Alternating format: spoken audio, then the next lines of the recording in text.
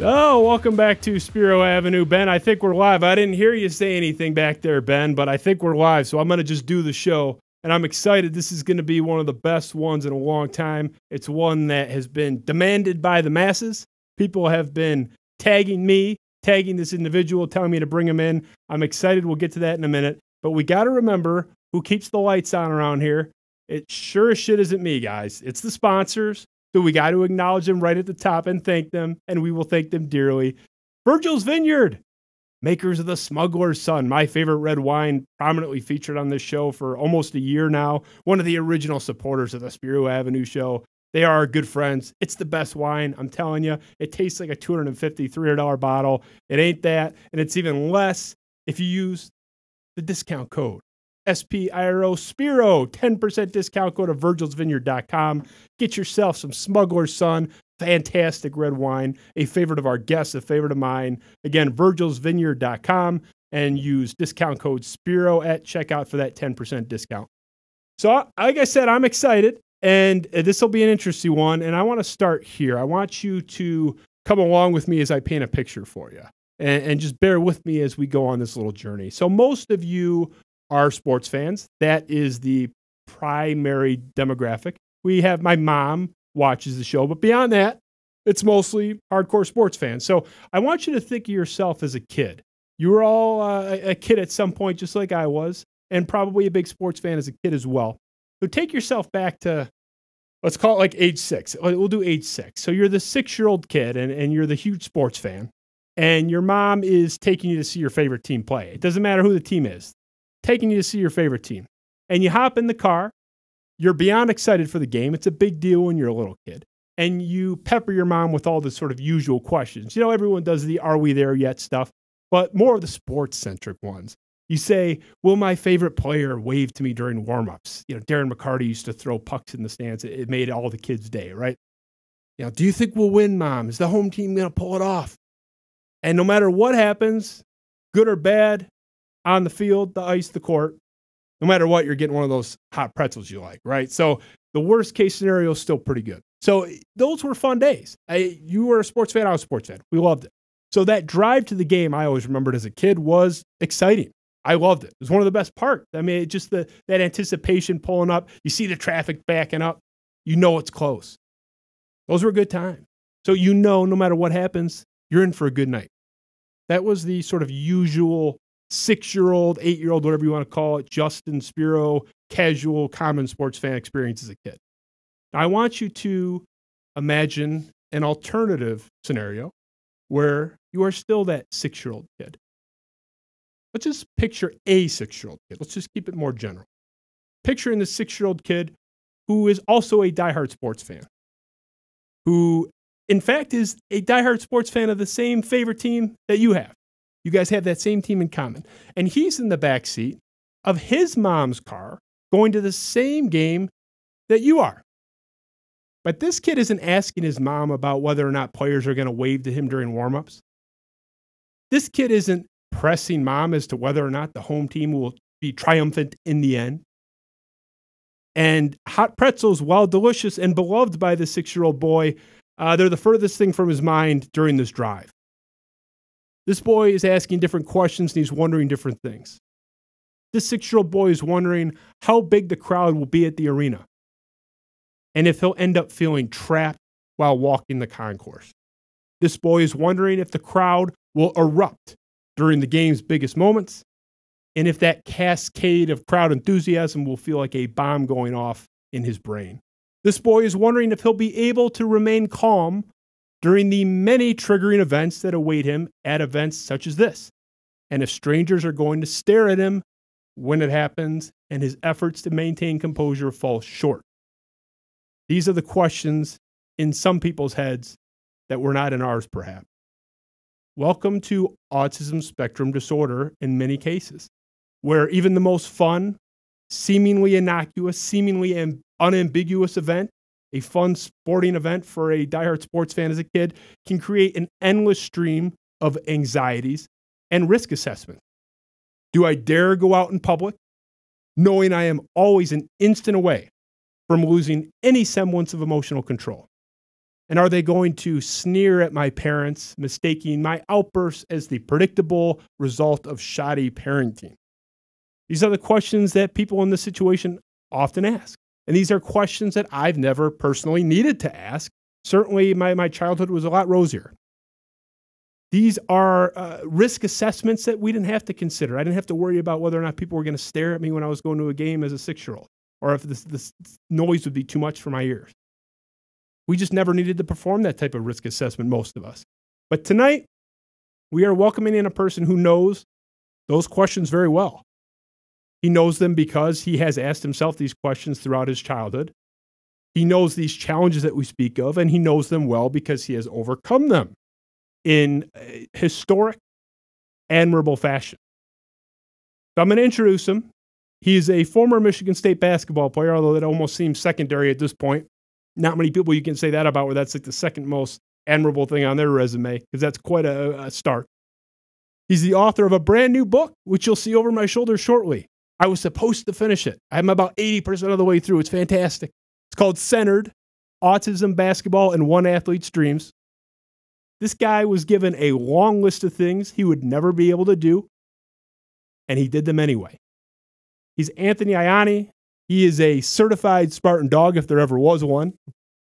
Anthony Ianni, welcome to the Spiro Avenue Show. Thanks, Justin. Good to be here, man. It's been a long time. People have been bugging me about having you. They don't leave me alone. But that's a good kind of pressure. People sometimes aren't so nice, as you know. I didn't deal with the same kind of stuff you did, and we'll get into that. But people are not so nice to me sometimes. But they were nice about this. But they said, enough's enough. I got to get you in. So we got those back channels going. We were talking. Perfect timing. Your book is just out this week. I got to tell you, I had admiration before. I knew your story sort of on the periphery. It's a different level now, having read the book. And I think anybody that reads that, I'll be honest with you guys, and I'll be honest with you. The first half is tough. Like I wanted to hug the 6-year-old you, 8-year-old you, 4. You started at 4. The book starts with you at 4. Yeah. Like you come out with the book this week. Honestly, I looked around. It seems to almost stand alone in its genre. Like there's nothing really equivalent to it. Obviously, the experience of autism has been expressed in print before, but just your context, D1 athlete for one of the 15 most famous athletic programs in the country, Michigan State basketball. This is not, no offense, this isn't like Wayne State. This is a big deal, in terms of the basketball program. So your story is incredible, but I got to be honest, though, books are a pain in the ass to write. I actually tried a while ago. I quit. Your book is not just a book. It's like a tome. What inspired you to write this book? Why write it? What was your motivation? So the motivation, Justin, was people getting in my ear about it as much as they could. So about 4 years ago, I spoke at a middle school in Macomb County. And when I got done speaking, the principal came up to me and said, "Hey, have you ever thought about writing a book? Because, I think our students would get a lot more if they read more about your story than the 40, 45 minutes you tell them." And I was like, well, I don't know. Like, I'm on the road so much. Like, I don't know if I have time to even do it or even think about it. And so, so that's what really started kind of turning the wheels for me a little bit. So I was like, okay, well, maybe I can, figure something out. So Chris Solari, when Chris was writing for the Lansing State Journal about 6 years ago, he was doing feel-good pieces, and he wrote a piece on me and my story. And I called Chris up after that and said, hey, what do you think about writing, possibly turning this article into something bigger, like a bigger project? And, Chris really thought about it, but then he was hired by the Freeb to be the beat writer for MSU basketball and football. And so I had to come up with another plan. And so my resource room teacher from middle school, she introduced me to her husband's cousin, who was a Michigan State graduate of journalism, and he wrote magazine articles and worked for different publishers. Now he's a literature teacher at Wyandotte Roosevelt High School in Wyandotte. And so Rob Keast. So Rob and I got together, and I said, this is what I want to do. I want my entire life story to be out there. And so we wrote the book the summer of 2018, got done with it in the fall. And then before we knew it, we were trying to find an agent for it. So we signed with Joe Perry out of Perry Literary Incorporated out of New York. And then we signed with IU Press a year later. So, but just a lot of people getting in my ear is what really motivated me. And the other thing too, Justin, was as an autism advocate, like I want to educate people on what autism is. And what I really wanted to hit home with in this book is to show people what autism really is. in what I went through as a kid. Because yeah, like you said, like you've heard my story, but you only heard like the bits and pieces of it, but you really didn't get into the full details and the full like good stuff of what I really went through as a kid. Because I'm willing to bet that half of Spartan Nation or most of Spartan Nation didn't know about some of the things that happened to me when I was 4 or 5 years old. Like I could barely go to basketball games, because just the sounds and the lights of the Breslin Center really bothered me so much, like to the point where I would have my head in my mom's lap. Like I just couldn't control it because it was just too much of an overload for me. So obviously, not just people getting in my ear, but wanting to educate people more about what autism is and, showing and telling people my entire life story is what really motivated me to do this. The thing that was really heartbreaking for me is, I sort of have a different experience with autism. Not I don't have autism, but I'll get into a little bit later. It's been in my family. Some of my best friends are on the spectrum and have sort of varying diagnoses, and it's called the spectrum for a reason. But in my experience, it has been very accepted. I went to one of my good friends growing up through school, who's on the spectrum, or is on the spectrum, and went to a nice school in the suburbs, and was treated very respectfully. And I'm not saying no one ever said anything, but I honestly can't recall a single time. And I get into your story, and it makes sense because kids are mean, but it's just with autism in particular. I saw other forms of bullying, don't get me wrong, but It's like that was a category that it was like, yeah, people are on the spectrum, like who gives a shit? Like it just wasn't a big deal. It'd be like, making fun of someone for having brown hair. Like it was not on my radar. So reading your story, I wasn't kidding, man. My heart was breaking for you. I mean, there's cases that you mentioned one, correct me if I'm wrong on the details, but I think you're first grade or second grade and you're on the playground and you're just doing like Lion King quotes. Yeah, it was in first grade. First grade. Yep. Yeah. You're doing Lion King quotes and just minding your own business, like not bothering anybody. And this kid comes and makes fun of you. And then the brother gets involved. He's older than you. I think he was a fourth and a fifth grader. Yep.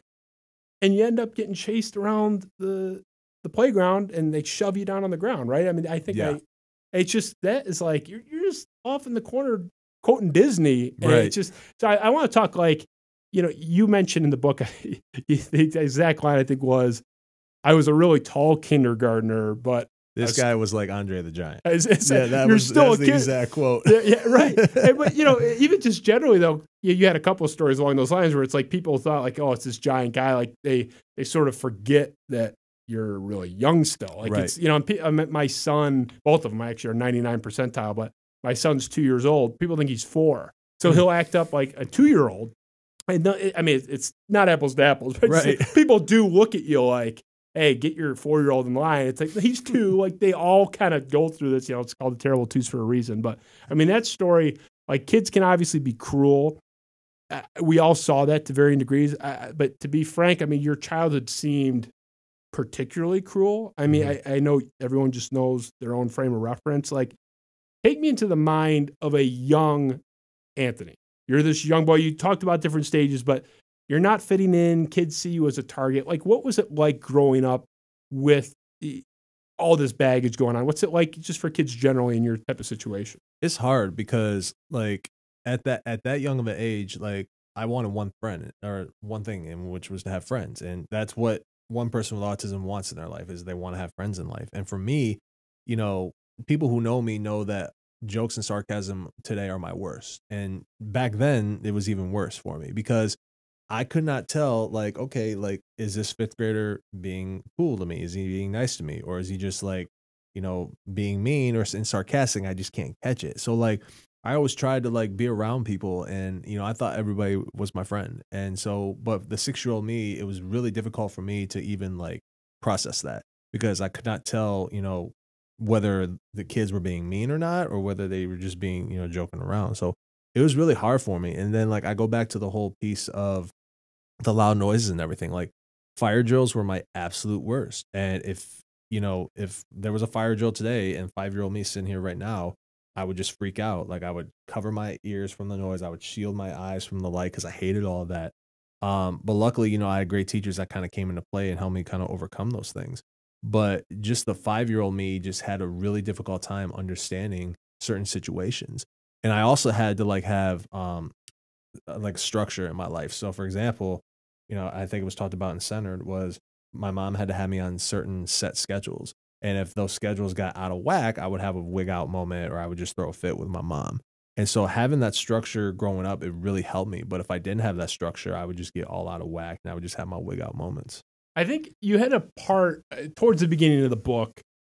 Yeah, I may be playing a little bit with the phraseology here, but you essentially characterized autism, or at least in your case, autism, as a blessing and a curse, sort of a yin and a yang.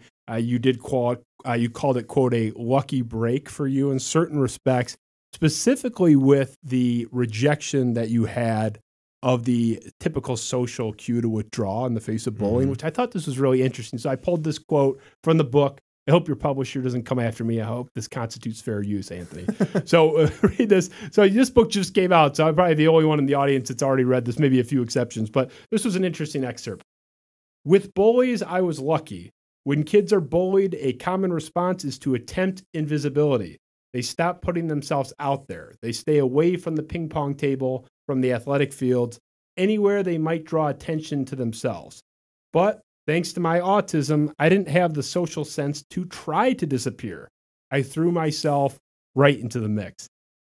I found that fascinating. I read that and I was like, that's, in a way, look, I'm not saying it's something, your experience obviously was hard in so many ways, but I found that element of it fascinating and kind of an interesting silver lining, if you will. Like your autism was a form of Teflon for you. Is that a fair takeaway? Yeah. And you know, it's funny that exact quote you brought up there, I actually had to redo that line because I was in Grand Rapids today doing the last session for audiobook recording. So I got to narrate, the audio portion of Centered.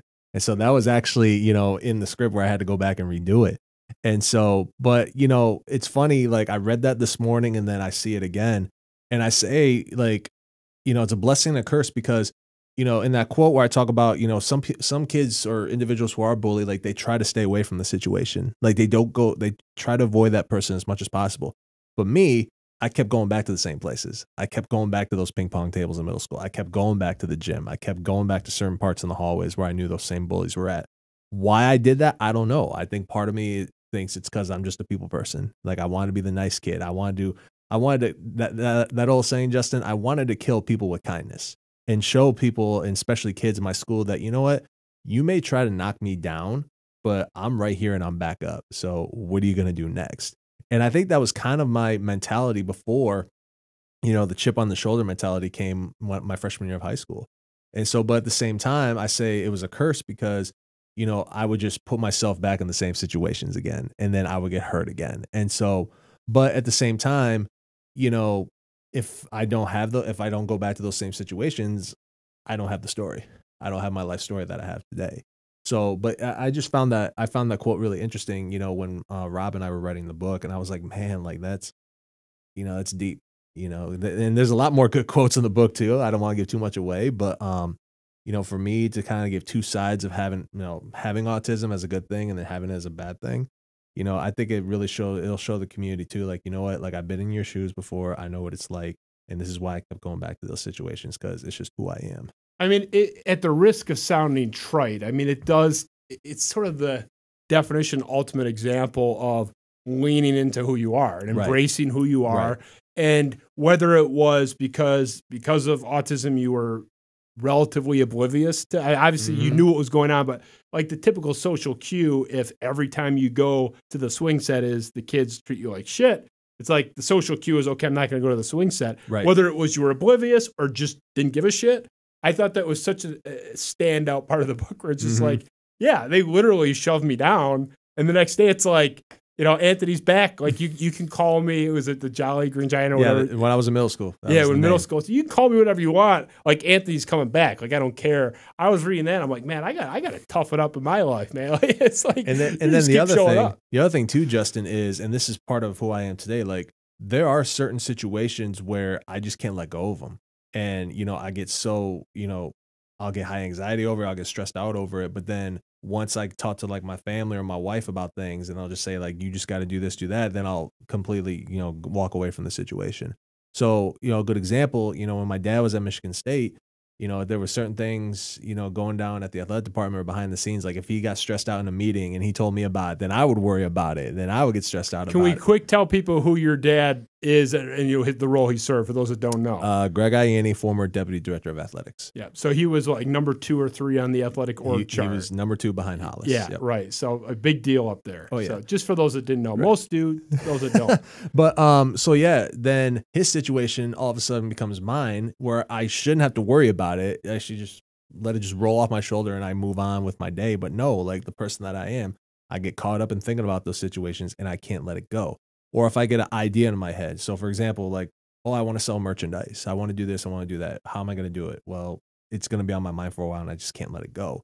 And I think as a younger kid, when those situations were going on, I didn't want to, I just kept going toward those situations instead of walking away like a quote unquote normal person would do. But, I've learned over the years, like, when you have like the support system you have, whether it's family or friends or teammates or coaches that say to you, hey, just control what you can control and stay away from certain situations. So either A, you don't get in trouble, or B, like the same situation doesn't happen again. It's really helped me out in the long run. So you're 33 now? 32. 32. Yep. Close. But according to Kevin Durant, I probably look older than that. Whatever. You look good to me, man. Thank you. I'm not messing with you. I saw you come in. My wife's like, "Oh shit, he's a basketball player, right?" So yeah, he is. He is. Yeah, he's not on the cricket team, honey. Yeah, you're an imposing force. But you're 32. Talk about it in the book, obviously. But not everyone's read the book. It just came out. I do recommend it, though. It's fantastic. Thank you. But so I was very entrenched in the stories of the young Anthony, but sitting here today, you're 32 years old. Mm-hmm. Obviously, it's not an infection you take penicillin for and it just goes away. It's always sort of part of the brain chemistry. Right. What is something today, right now, Anthony goes into this social situation or this type of circumstance that is going to ramp that up? And like, how do you deal with that? So I'll use social media as a good example, or the lovely message boards we have at Michigan State. Obviously, shout out to the message boards. You can shout them out. I will withhold any shout outs. But if somebody says something about me on the message board, or somebody tries to take a shot at me on Twitter, then I'll get wrapped up in that situation. Whereas a normal person, would just look at that and go, whatever, words are words. But for me, like if somebody's trying to like disrespect my career, or somebody tries to take shots at my presentation when they've never seen me present before, then I get a little offensive. Then I'm on the defensive side and trying to stand up for myself. Whereas, I should be like, what, don't worry about it. Like if this person has not seen you present before, like don't worry about, what he or she thinks. Cause if they haven't seen it, then don't worry about it. So it's just like the little things like that. Another good example is if Michigan State loses, like, back in the day, I would have cried about it, cause I cried a lot when Michigan State lost, cause I hated seeing my favorite team lose or any of my sports teams lose. But now, like today, like I'll get angry about it for like 10 minutes. I'll throw a pillow against the wall instead of my cell phone. And then I'll just like go into that little zone of just like trying to stay calm and whatnot. But just like, anybody, and this is why I say to people too, like having that chip on the shoulder mentality is a blessing and a curse at 32 years old. Cause like it's a blessing because it's gotten me to where I'm in my life today. It helped me make history at Michigan State, being the first Division I basketball player with autism. It helped me, overcome a lot of things to get my degree in sociology from Michigan State. I say it's a curse because I don't need it anymore. Like what do I need to prove to people? So if somebody tries to come at me and talk dirt about my presentations, it's like, what do I need to prove that person for? Because like I go out and I know what I do impacts at least one person, which is my goal, just to inspire one person every place I go. Because that's all you need in life is just inspire one person. So I've always asked myself, like, why do I still need that chip on the shoulder mentality? So, and I talk about it with my mom too. I talked about it with her today, with the book. I want my book to be a bestseller. And I asked my mom, I said, am I putting pressure on myself, too much pressure on myself with this? And she thought I was, because, obviously the main goal for Center is to educate people, like I talked about. And not to worry about the sales and not to worry about what other people are going to say or think about it. Because, it's about educating and showing that the autism community is capable of doing incredible things despite having major obstacles in front of them in life. I think let's back up to the social media thing, actually. Let's do it. Because I want to jump on that for a second. So we've had about 50 guests on this show in both iterations, with the cameras on and when it was just audio. I've had a lot of polarizing people in here. And there's no one more polarizing than me, probably, but I've had some polarizing people across from me. I'm actually shocked that you've gotten social media criticism. You're probably the least polarizing person I've ever had. I mean, everybody loves you. There's two people that have been on the show. You're now the second. That I thought when they sat here, I'd never read a bad word about him or heard a bad word about him. Mm-hmm. It was you and Andy Isaac. But Andy Isaac got into some hot water on Twitter the other day. Miguel Cabrera was chasing his 500th home run, and he had the gall to tell his audience, which is massive, that if they catch it, they should sleep on it before deciding what to do. And there was this guy on Twitter that thought you would have thought Andy was taking selfies with a Klan hood and was like throwing around racial slurs. This guy was burning Andy to the ground. So Anthony, you're in this position where you're now the only guy I've never read a bad thing about. I was just surprised that that's the thing you even face. I mean, I face it daily, but we're dealing from different platforms. I mean, what are people saying to you? I mean, everybody loves you. Well, a good example is like everybody tries to take shots at me, saying, "Oh, you don't have autism because you don't have those characteristics." Okay. And I'm always like, okay, well, first of all, what does autism look like to you? And what characteristics are you talking about? And that's the number one criticism, Justin, I face with, not just some people, but a lot of people, because there are some folks out there that look at autism in one way. But what we forget is that the spectrum is massive. There's a high end and there's a low end, and they're all different on the spectrum. But there's an old saying, once you've met a person with autism, you've met a person with autism. And yes, I may be high functioning, but I guarantee you I have at least 1, 2, or 3 common traits with everybody else on that spectrum. And that's why I've always told folks like, hey, if you don't believe me, sit down, have coffee with me, have dinner, breakfast, lunch, whatever you want.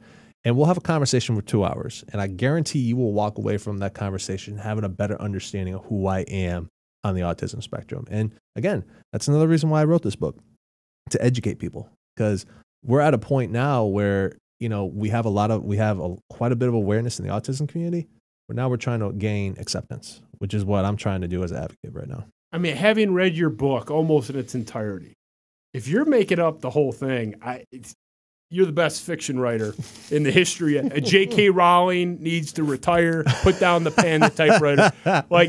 This is the most elaborate hoax. Going to clinics and stuff. People are such jackasses, man. I sort of alluded to it earlier. Obviously, I mentioned my friends in that, but it's hit really close to home for me historically in my life, especially the last 15, 16 years.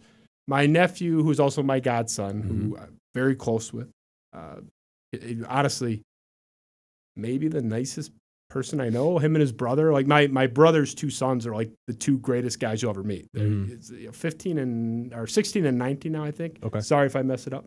But my godson, the younger of the 2, was diagnosed at around age 3 as being on the spectrum. And I don't know how familiar you are with all of the different modalities and treatments. I know there's a lot out there, having researched it. Very. His was, I had the right to make sure I got it right. It was ABA, so Applied Behavior Analysis Therapy. So he was getting this very early. Again, diagnosed at 3. I mean, I remember when it happened. We were all, it's autism. It's not like we didn't know what it was, but our understanding wasn't what it is. Fast forward 15 years later. So we were not panicked, but it was like, oh shit, what do we do? How do we help him? So he goes through all of this therapy and intensive and all the effort that it put in and a lot of time on his parents' side.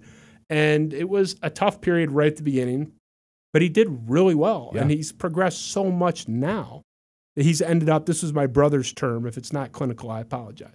But he said, he's essentially lost the label, that he is completely mainstreamed with 0 assistance or accommodations at school. There's no therapy. You wouldn't even know. I mean, you mentioned the term high functioning, which is a common term. Right. Like, there's no way you would know. It's undetectable, but you would have noticed as a kid. So there was a big leap as sort of a byproduct of this therapy. I don't think it was an accident.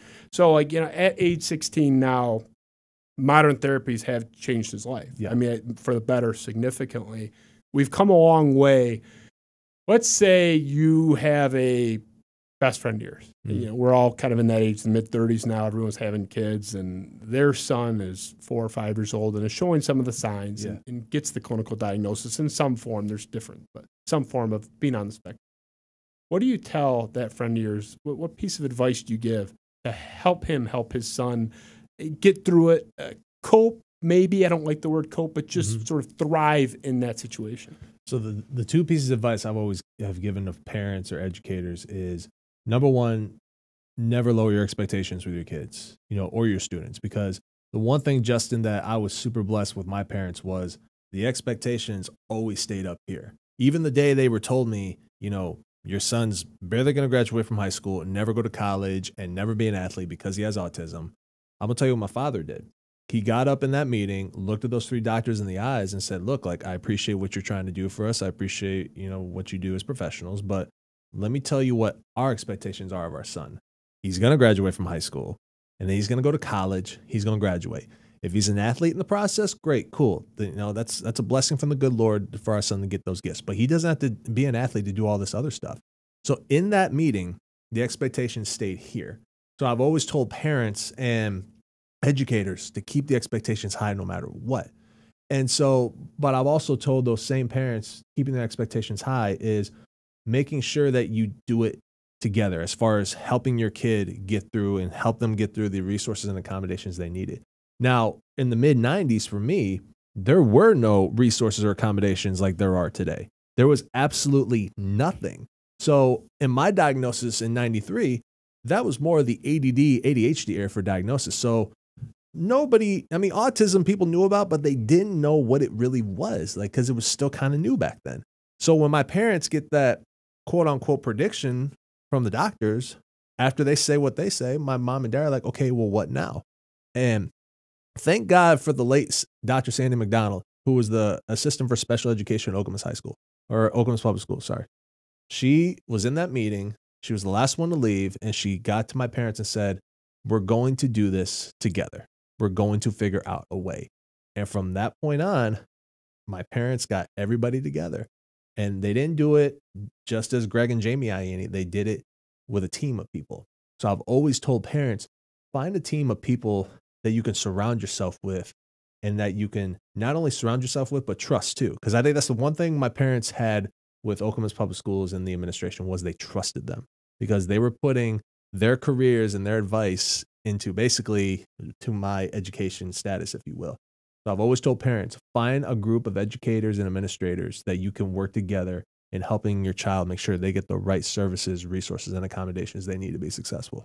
I got to tell you, it's an important thing, what you're doing. It's an important cause because it is hard, but it doesn't have to be as hard as it was during your experience. Right. You mentioned there was nothing. Now there's a lot of resources. Right.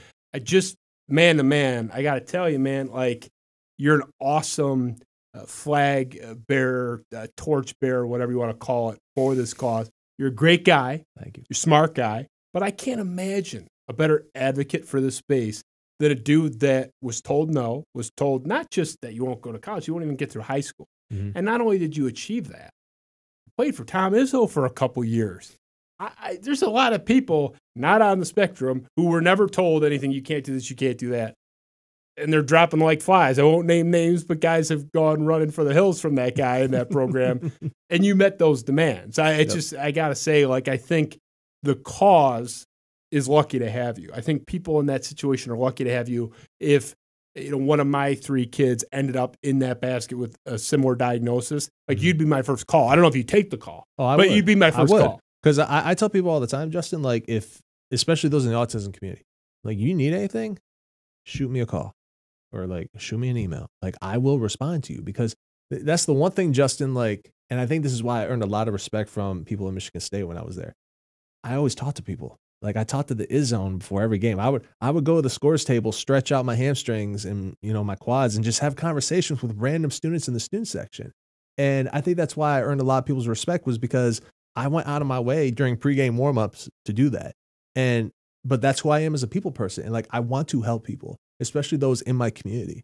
So that's why I've always told parents and educators, hey, if you have questions, call me. Or if a student has a question for me, like, shoot me an email. Like, I don't care. Like, I'm going to answer you. So like, I don't know where this book is going to lead me in my career. I really don't. I don't know what the future holds, which is great. But at the same time, I'm not going to stop. I'm not going to change who I am. Like 20 years from now, if somebody still needs that advice, all right, I'm going to pick up the phone. Like, I'm going to be there for you. If you need me to direct you to, the right resources for ABA therapies, guess what? I know people who work in the field. I'm going to direct you to that way. So, like I have twin nieces who are on the autism spectrum, both of them. They were diagnosed at 1.5 years. And so my sister called me and told me, and, my heart kind of sank for a second because those are my nieces, right? But then 5 minutes later, like I quit sulking. I'm like, okay. I said, sis, here's who you need to call. Call this person, call that person, email this person.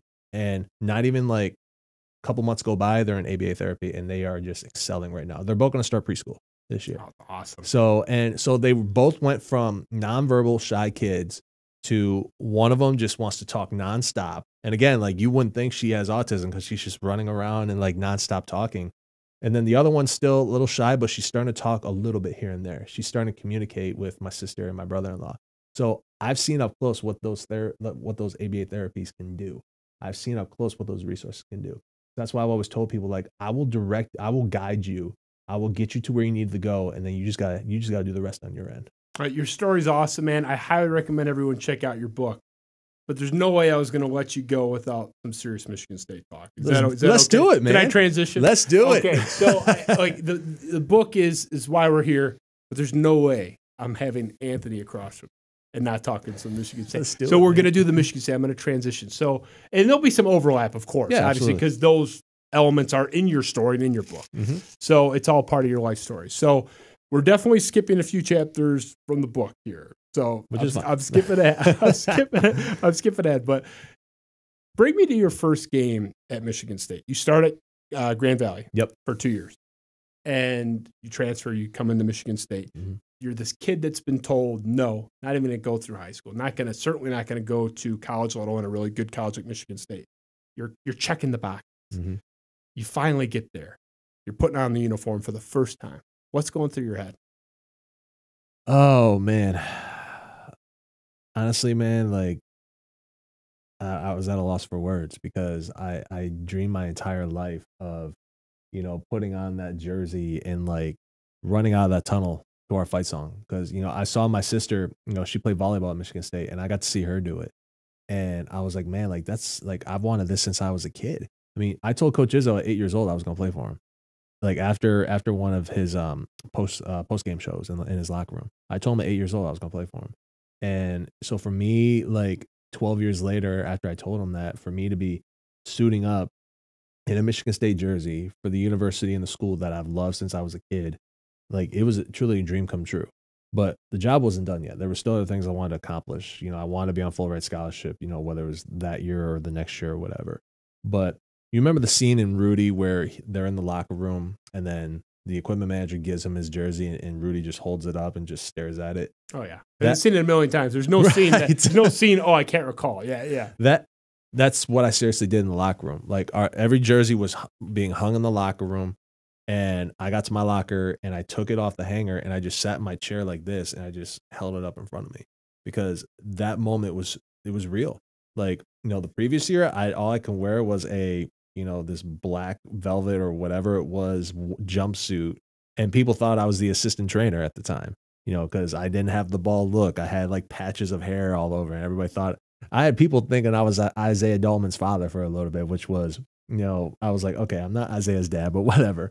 But just holding up that jersey and then putting it on and then running out of that tunnel to our fight song, Justin, I tell people all the time, and this is no disrespect to any player that's come before or after me in Michigan State, but there was nobody else that came within our program before or after me that took more pride in wearing that jersey than I did because it was my dream from day one. And I wanted to be a Spartan from day one. And I didn't care if I played 20 minutes, 0 minutes. Like, I didn't care. Like, I cared about a few things in Michigan State. I cared about winning, number one, because obviously we all care about winning when it comes to Michigan State, right? Number two, I want to make my teammates better. I wanted to go into practice every day and kick Draymond Green's butt, kick Derek Nix's butt, Adrian Payne, Alex Gana, whoever, Raymar Morgan. And three, I want to graduate from Michigan State. That's all I worried about. And if I got to play in meaningful games, that's the bonus I get for working my tail off in practice. But there was nothing better than coming out of that tunnel, with that fight song playing in the background. Now, you're a really nice guy, and we've hit that. But I want you to be honest, because this is an honest show, and we level with the audience here, Anthony. So you came here to be honest. So I'm going to ask you an honest question. Go for it. I know you're nice. I know you're killing with kindness. That's you. That's how you really are. That's your presentation. At least a little bit of when you came out of that tunnel had to have been F you to the people that said you couldn't do it. Just a little bit. I'm not saying that was the primary on the pie chart of your emotion. That had to have been at least like the 5% red sliver, right? A little bit. You know, there was part of me that said, you know what would those doctors and specialists think about me now? Because when I was in high school, after we had lost the in the Class A state championship game when we played Arthur Hill, you know, my parents had like a bunch of voicemails and emails from a lot of people. And one of those doctors who did an evaluation on me, who made that future prediction on me, actually emailed my mom the day after the game and saying how proud she was of me and how far I've come. And I told my mom, or my mom said to me, you know, read this email. This is from one of the doctors that said this about you.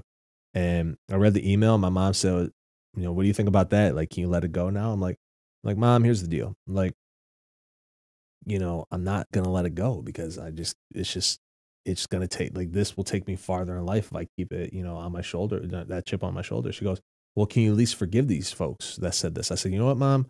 I forgive them because they were just doing their job, but that doesn't mean I have to forgive them for what came out of their mouth that day.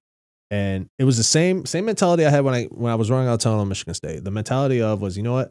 I forgive you because you're doing your job, but I don't forgive you because of what you actually said about me to my family at that time. But there was always that part of me that anytime I ran out of that tunnel, anytime we won a Big Ten championship, anytime I got the cut down piece of the net when we went to the Final Four, I was like, yeah, wonder what they have to say about me now. So that was always in the back of my mind. I'm glad it was there because I was going to call a little BS if you did not. It's to me. I mean, you know, believe me, neither one of us have been compared to Michael Jordan many times in our lives, I'm sure. But Michael Jordan is still mad at his high school coach. Oh yeah, I know. For cutting him. Aaron Rodgers is still mad at every team that passed on him when he got drafted 15 years ago. Like, I think, and it goes way beyond athletes. I mean, believe me, I'm the farthest thing from an athlete. I had people when we first started this show, the audio version. I had like 60 listeners. Like, it was the first episode. Like, I was lucky to have that many. Right. I had people ripping me, not talking about the content, not talking about even me. It was just, oh, no one's listening to this shit. 60 people. I still think about that now. And we're on the come. Now we're over 10,000 if you add up the platforms, and some way beyond that.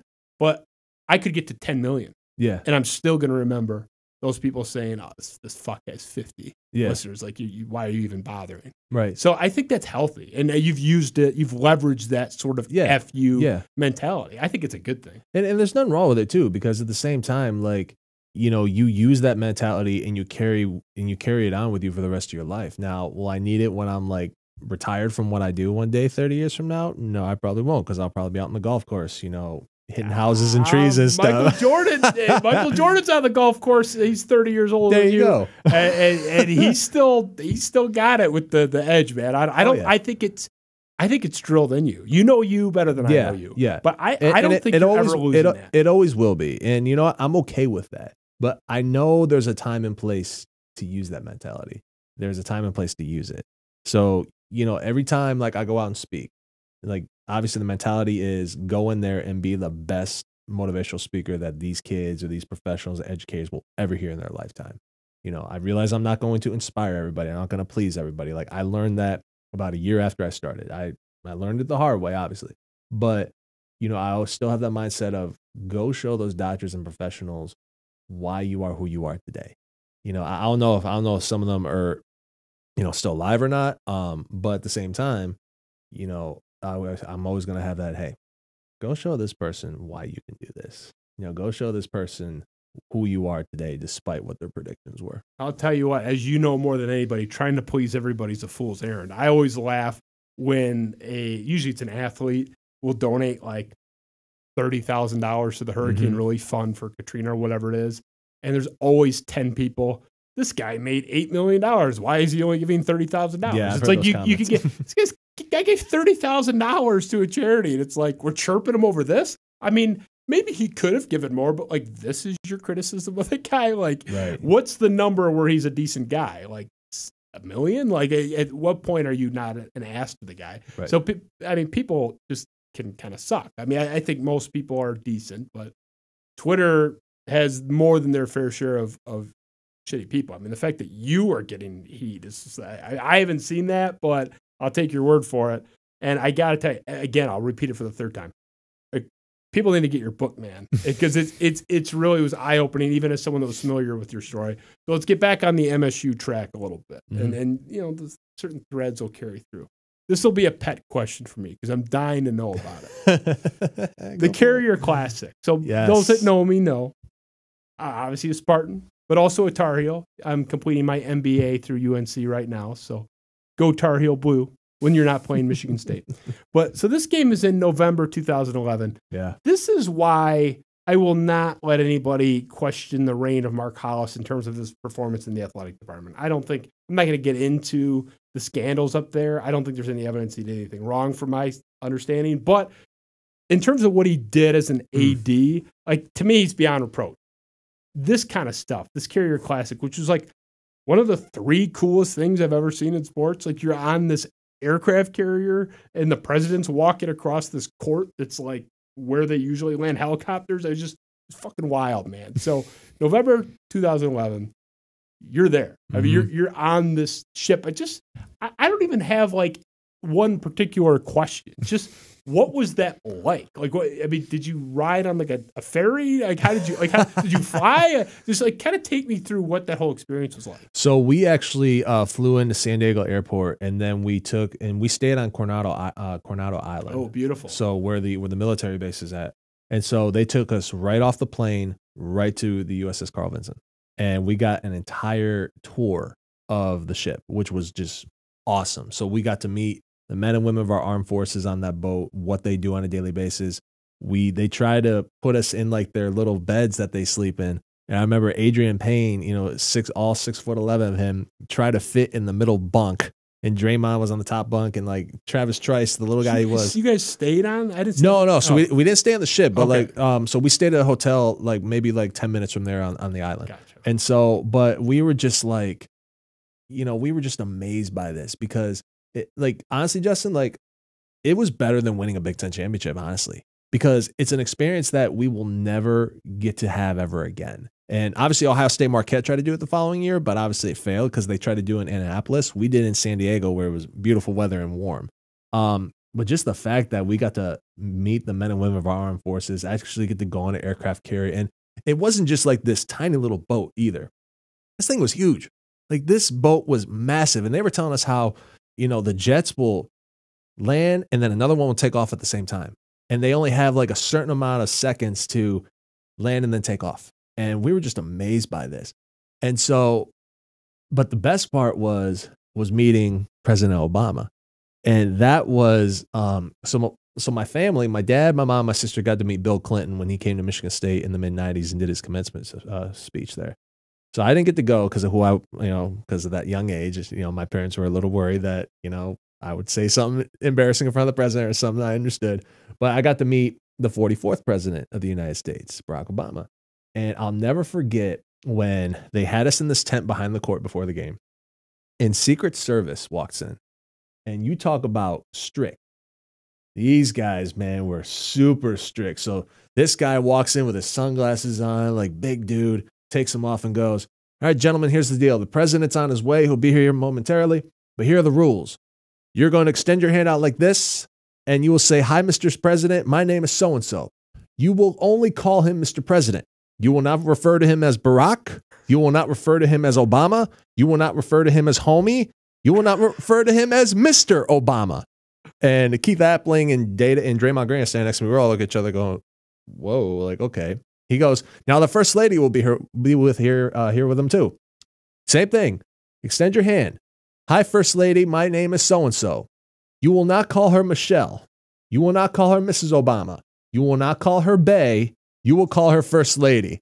And we're all, again, looking around going, like, come on, man. Like, we're not going to call the First Lady Bae. Like, come on now. Did you really say that? No, I swear to God. Bae? Swear to God. I was Oh, my God. I was like, man, we're getting like the strict like rule. Well, I understand, like, if they're telling you no sudden movements or don't hug them, like that I can respect. So but why do they have to tell you how to greet them? That's odd to me. Because I think it was because, well, obviously a majority of us had never met a president before. You know, it was the first time for But it's everything. not a security issue. It's an etiquette issue. You're right. It's an etiquette issue. So they were teaching us how to like properly introduce yourself. Okay, to the so president. it wasn't like if you call her Bae, like we're taking you down. They're going to escort you out of the tent. No, you're not playing this game. It definitely was proper etiquette. Okay, proper etiquette rules. a little better that way. So President Obama walks in the tent and he starts shaking hands with North Carolina first, and he's just going down this line. And I'll never forget some of our freshmen. It looked like it was Christmas Day when they were like little kids. The excitement, like it got to the point where everybody was so excited, like our line got pushed up further and further, and I'm like squishing the Draymond and Adrian Payne out, and Day-Day was like, everybody just move back, like just scoot back, like everything's gonna be fine, man. Like, he's coming down the line. Just be patient. It's like waiting for Santa Claus at the mall, man. Okay, yeah, your turn's gonna happen. Your turn's gonna happen. It's the greatest pop culture president since the guy over your shoulder, JFK. I mean, he was a celebrity president. He was, and so when he got to me, I shook his hand. I said, "Hi, Mr. President. I'm Anthony Ianni. It's nice to meet you." He said, "Hey, Anthony. Hey, I heard you're graduating this year. Congratulations." And I was like, "Thank you." And I was like, "Wait, what? Like, how did you did you look at a roster like say where it says I'm a senior? Like, what? Like, how did you?" But anyway, so and meeting like the first lady was just awesome. And so obviously we lost the game, obviously, but the experience that we had. It didn't matter who won or lost that game because the last 10, 20 seconds of the game, all you heard was USA chant. Like I had chills, like just listening to that. And then we gave our jerseys to the Wounded Pool, which was awesome. That was Draymond's idea. He got both teams together and said, hey, let's give our jerseys to the Wounded. We'll find a way to get our own jerseys down the road, but these are the men and women that deserve these jerseys the most. So I signed the jersey, gave it to somebody at courtside, which is awesome. Now, the best part of the Obama story is this. So when he landed, like we didn't know when he landed. But we had no idea what was going on at the time when he landed outside. So the airport is right across the bay. So Air Force One landed, he got in a little boat and he was escorted by Harbor Police, patrol, everybody. So he has his little, obviously he has the entrance music, Hail to the Chief. And now he has his exit music where he's about to walk out. And so the PA announcer goes, "Ladies and gentlemen, the president has now left. Will you please remain where you are at?" And I was like, man, like, what? So I'm standing next to the soldier. I said, "Sir, you mind if I ask you a question?" He goes, "Yeah, what's up?" I said, "How come we can't move? Like the president's already he's out in the harbor right now going to the airport. Like, so if I were to move right now, he's not even here. If I move like 2 or 5 steps to my left, what would happen?" He goes, "Come here, I'll show you." And he points to the tower, at the top of the ship. He goes, "See that little shadowy figure up there? That's kind of moving back and forth, looking over everybody. So yeah, that guy's got a nice rifle in his hand. So if anybody tries to take 10 steps to their right or their left, it's not going to be a good day for him." Oh my God. I was like, the guy's in the harbor. I was like, okay, rocket then. Launcher on your shoulder? Like under your warm up? So I was like, okay, then. I got a real good education today on the president today. So, I mean, we just had so much fun, man. And like, we learned so much, about our men and women of our armed forces. Obviously, we learned about, the presidency and everything like that. But it was just so cool, man. And, I love Mark Hollis. That's my guy and always will be. And the idea is like when he first came up with that idea, we were all like, okay, how are you going to do this? Like, where are you going to put a crowd of people on a boat? Like, how are you going to do this? And then when he showed us the designs as we were going to the NCAA tournament against UCLA, my redshirt junior year, he showed the designs on the plane and we were like, okay, well, that's a drawing. Like, how are you going to actually do this? And when we got on the boat after we landed and we saw the court, we were like, all right, the boss wasn't lying. He said this was going to get done and it got done. And what was really cool, Justin, was like below deck, like they had an indoor court just in case. So really? They had an indoor court all set up just in case. That's how big the lower deck of the ship is. They had the bleachers ready to go just in case. They were going to move the court down there and they needed to. They had enough space on that ship to put an indoor court in there. Where was your locker room? Did you get ready like in the kitchen hallway? No, no. So they actually had like little trailers for us in the back.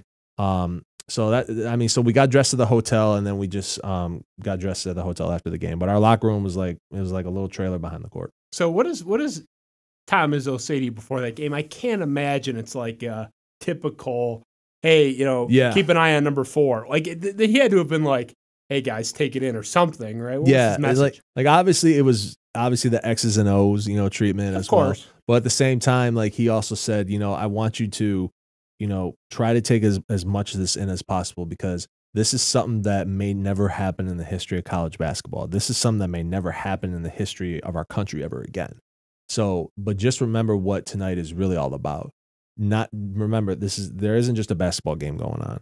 There's folks out there who protect our country, folks that you will never meet in your lifetime ever again when you leave this place.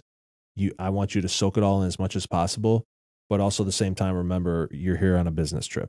It's like all fun and games at times, but there's also a time and place to remember where you're also here on business.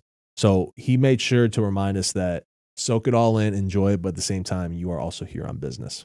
Ben, can you, before we move on, throw that those images, that little slideshow of because I want to look. I know you played it. I saw it in my peripheral. I just want to this is one of the coolest things ever. And you said the game-worn jerseys went to, was it Wounded Heroes? Went to the Wounded, yep. Okay. Wounded Heroes. I am neither wounded nor a hero, but I do have Russell Bird shorts from that game, actually. So I have Russell Bird shorts upstairs in my drawer. We kept the shorts, obviously. The shorts were on eBay. I don't think Russell Bird loved his Michigan State experience because everything was for sale right after. But it's just that the images are so cool. And it was one of those things where I was searching just for due diligence if there was any way to scalp a ticket to that thing. It's like, no, there's not. It was the most expensive, ticket ever, probably. It wasn't even available. No, it wasn't. Military, and I think your family military could go, families, right? and certain celebrities. So Pam Anderson and Brooklyn Decker were sitting front row behind our bench. Oh, they're American heroes. Yeah, they are. I was like, wow. But it's funny because Austin Thornton and I joke all the time, about who would get the most popular celebrity high. So when we were walking off the ship our first day, North Carolina was walking on and Vince Carter was with them. And, he walks by us. I'm with Austin. Austin goes, "Hey, Vince, how you doing?" And Vince just goes, "Hey, what's up? How you doing?" He goes, "Try to beat that AI." I'm like, how am I supposed to beat that? So after the game, we get on the bus and all of a sudden, Mike Vorkovich, our strength and conditioning coach at the time, he just started laughing. This is after a loss. And we're all like, what is Vork laughing about? And then all of a sudden he turns his head and goes, "Hey, where's AI at?" I'm like, I'm right here. What's up? He goes, "Do you have Twitter?" I'm like, "No, I don't." He goes, "You need to read this." So he said, "Read the tweet out loud." And I go, "All right. Michigan State's got a 40-year-old man on their team." And everybody just started dying. I was laughing too. And then all of a sudden, Austin goes, "Hey, AI, who tweeted it?" I go, at KD Trey 5. Oh, it was Kevin Durant. Wait, what? Kevin Durant called me a 40-year-old man on Twitter. This is sweet. Well, he was drafted right after a 40-year-old man. So he has animosity for people that look a little older than their age. So I think that there's some history there he's dealing with. He's trying to unpack. So I told Austin, I said, "I think I just beat you." He goes, "Vince Carter said hi to me." I said, "I don't care. Kevin Durant called me a 40-year-old man on Twitter, man. That beats anything." You smoke him. You had an unsolicited call out from a guy who, frankly, is a much better player than Vince Carter too. But yours is way better. Sorry, Austin. I appreciate what you did in the Big Ten tournament in Indy a few years ago, but no. Well, Draymond was a little jealous. He goes, "Where's my shout out from KD?" I said, "Dude, you're probably gonna play in the NBA with him. Just relax." And then 5 years later, he was playing with Kevin Durant. It worked out. And then they famously had a falling out and did a podcast that people have been talking about for the past 30 days. That was crazy. So I'll move on. I will say, lastly, though, the Mark Hollis artist renderings of that event actually coming to fruition are heartwarming, because I was a guy that watched all the artist renderings of the District Detroit that were beautiful, and they did not come to fruition. So Mark Hollis is a man that delivers. We have a new AD at Michigan State right now. I actually tweeted, I can't remember if it was today or yesterday. These days all blend together. I sleep 2 hours a night, man. I'm a vampire on both ends. But I think Hollis was a trailblazer that came up with weird in the best way, cool stuff. Yep. Even though he wasn't at the top spot, he is generally credited as the mastermind for the Cold War, the outdoor hockey game. Oh, yeah. He was the guy really pushing that. He really massaged the relationship with Nike, is largely credited for all the weird, cool uniforms that the kids love, the pro combats. So, that was him. Bill Beekman came in when the department was under duress and public pressure, and he was sort of a vanilla, smooth things over. He's non-controversial. Just like you, no one's ever said a bad word about him. Everybody loves him, never going to get in trouble. Just kind of stabilize everything. Right. You don't want to be out there making waves like Mark Hollis did, standing out in a. You don't want to be ostentatious when you already have a light on you. Right. I think Beekman was perfect for that 2.5, 3 years. Just kind of lay low. Right. Just check the boxes, keep things calm. Now I think we're past the point of stabilization. Mel Tucker's here, obviously, is changing everything.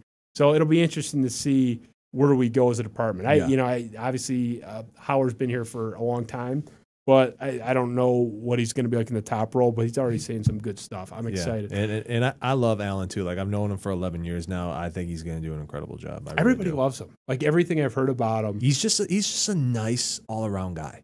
He really is. And I'm excited for our fans to get a chance to meet him and see what he does. But when he got the job, I was like, yep, you know what? We're going to be in good hands. I'm sure you know Jack Ebling, right? Yeah, I know Jack, yeah. Yeah, Captain Jack. I call him the mayor of East Lansing. He knows everybody. He knows everybody. I can't, I'm sorry because it's a viewer of this show, and I can't remember even who it was.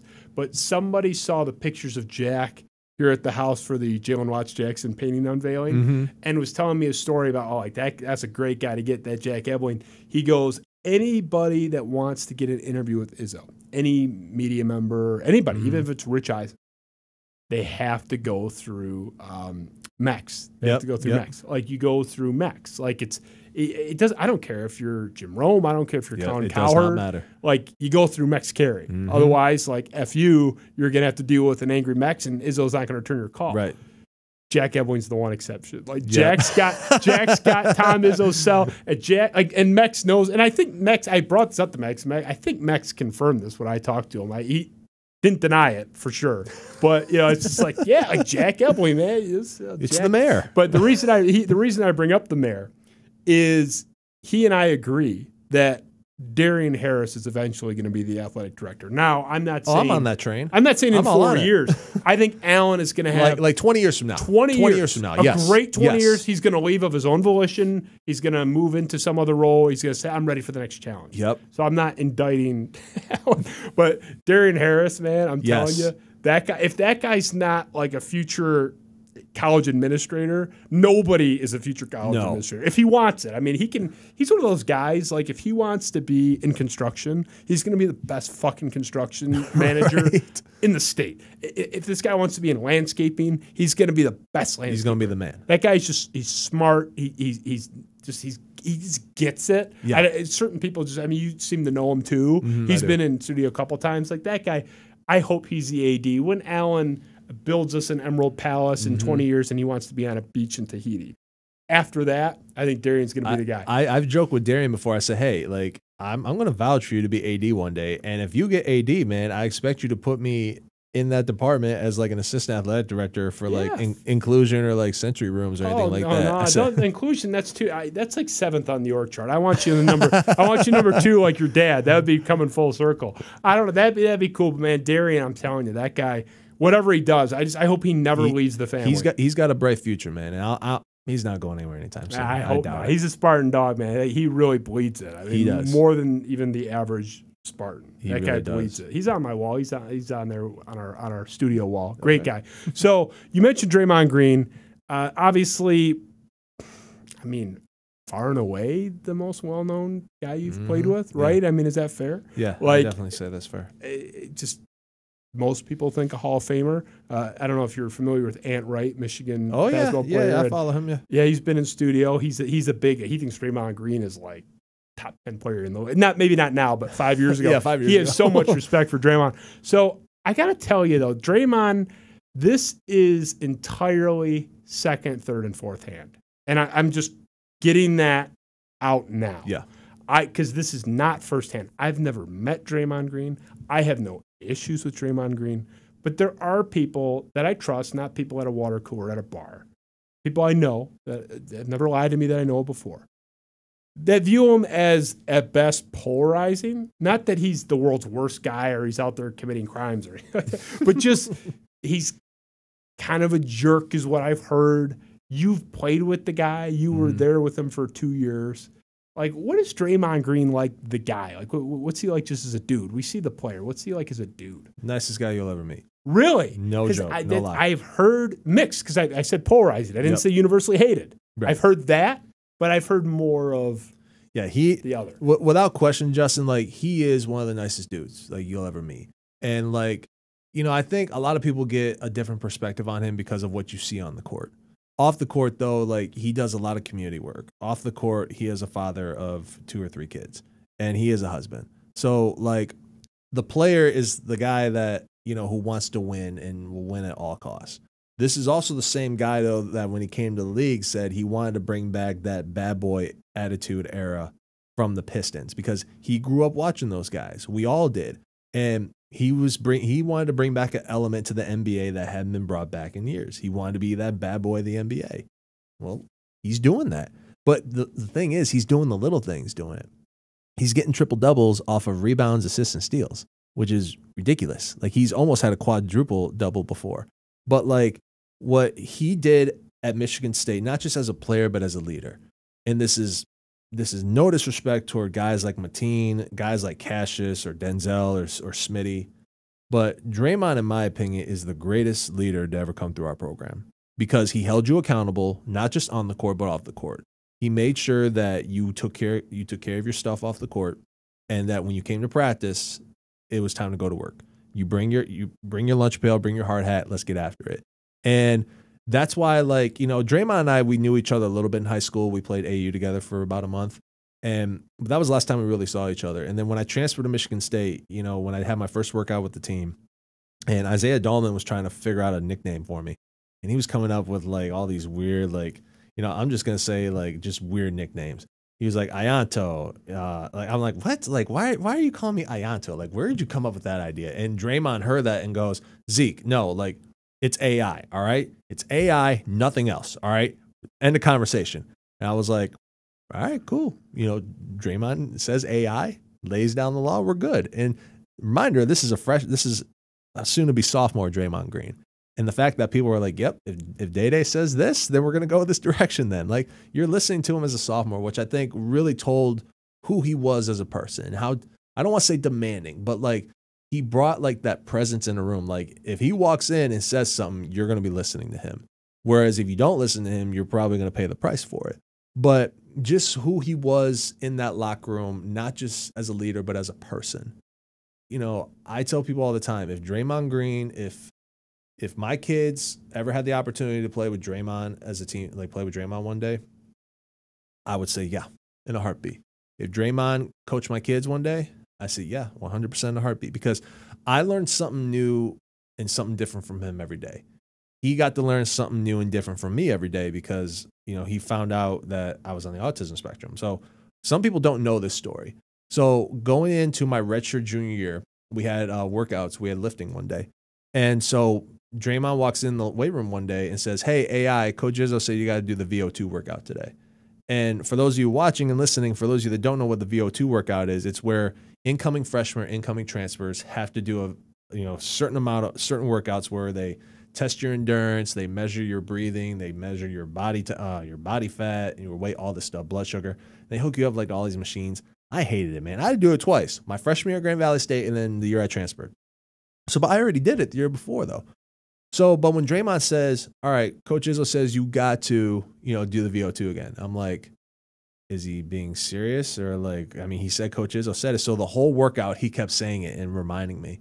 And then I walked up, I think it was Austin at the time, because Austin's known me for 17 years. So he knew I was on the autism spectrum. He knew I did not understand jokes and sarcasm really well. And I was very sensitive about it. So I walked over to Austin. I said, please tell me he's kidding. He goes, yeah, he is. So after I heard about that, I walked over to Draymond and I got in his face.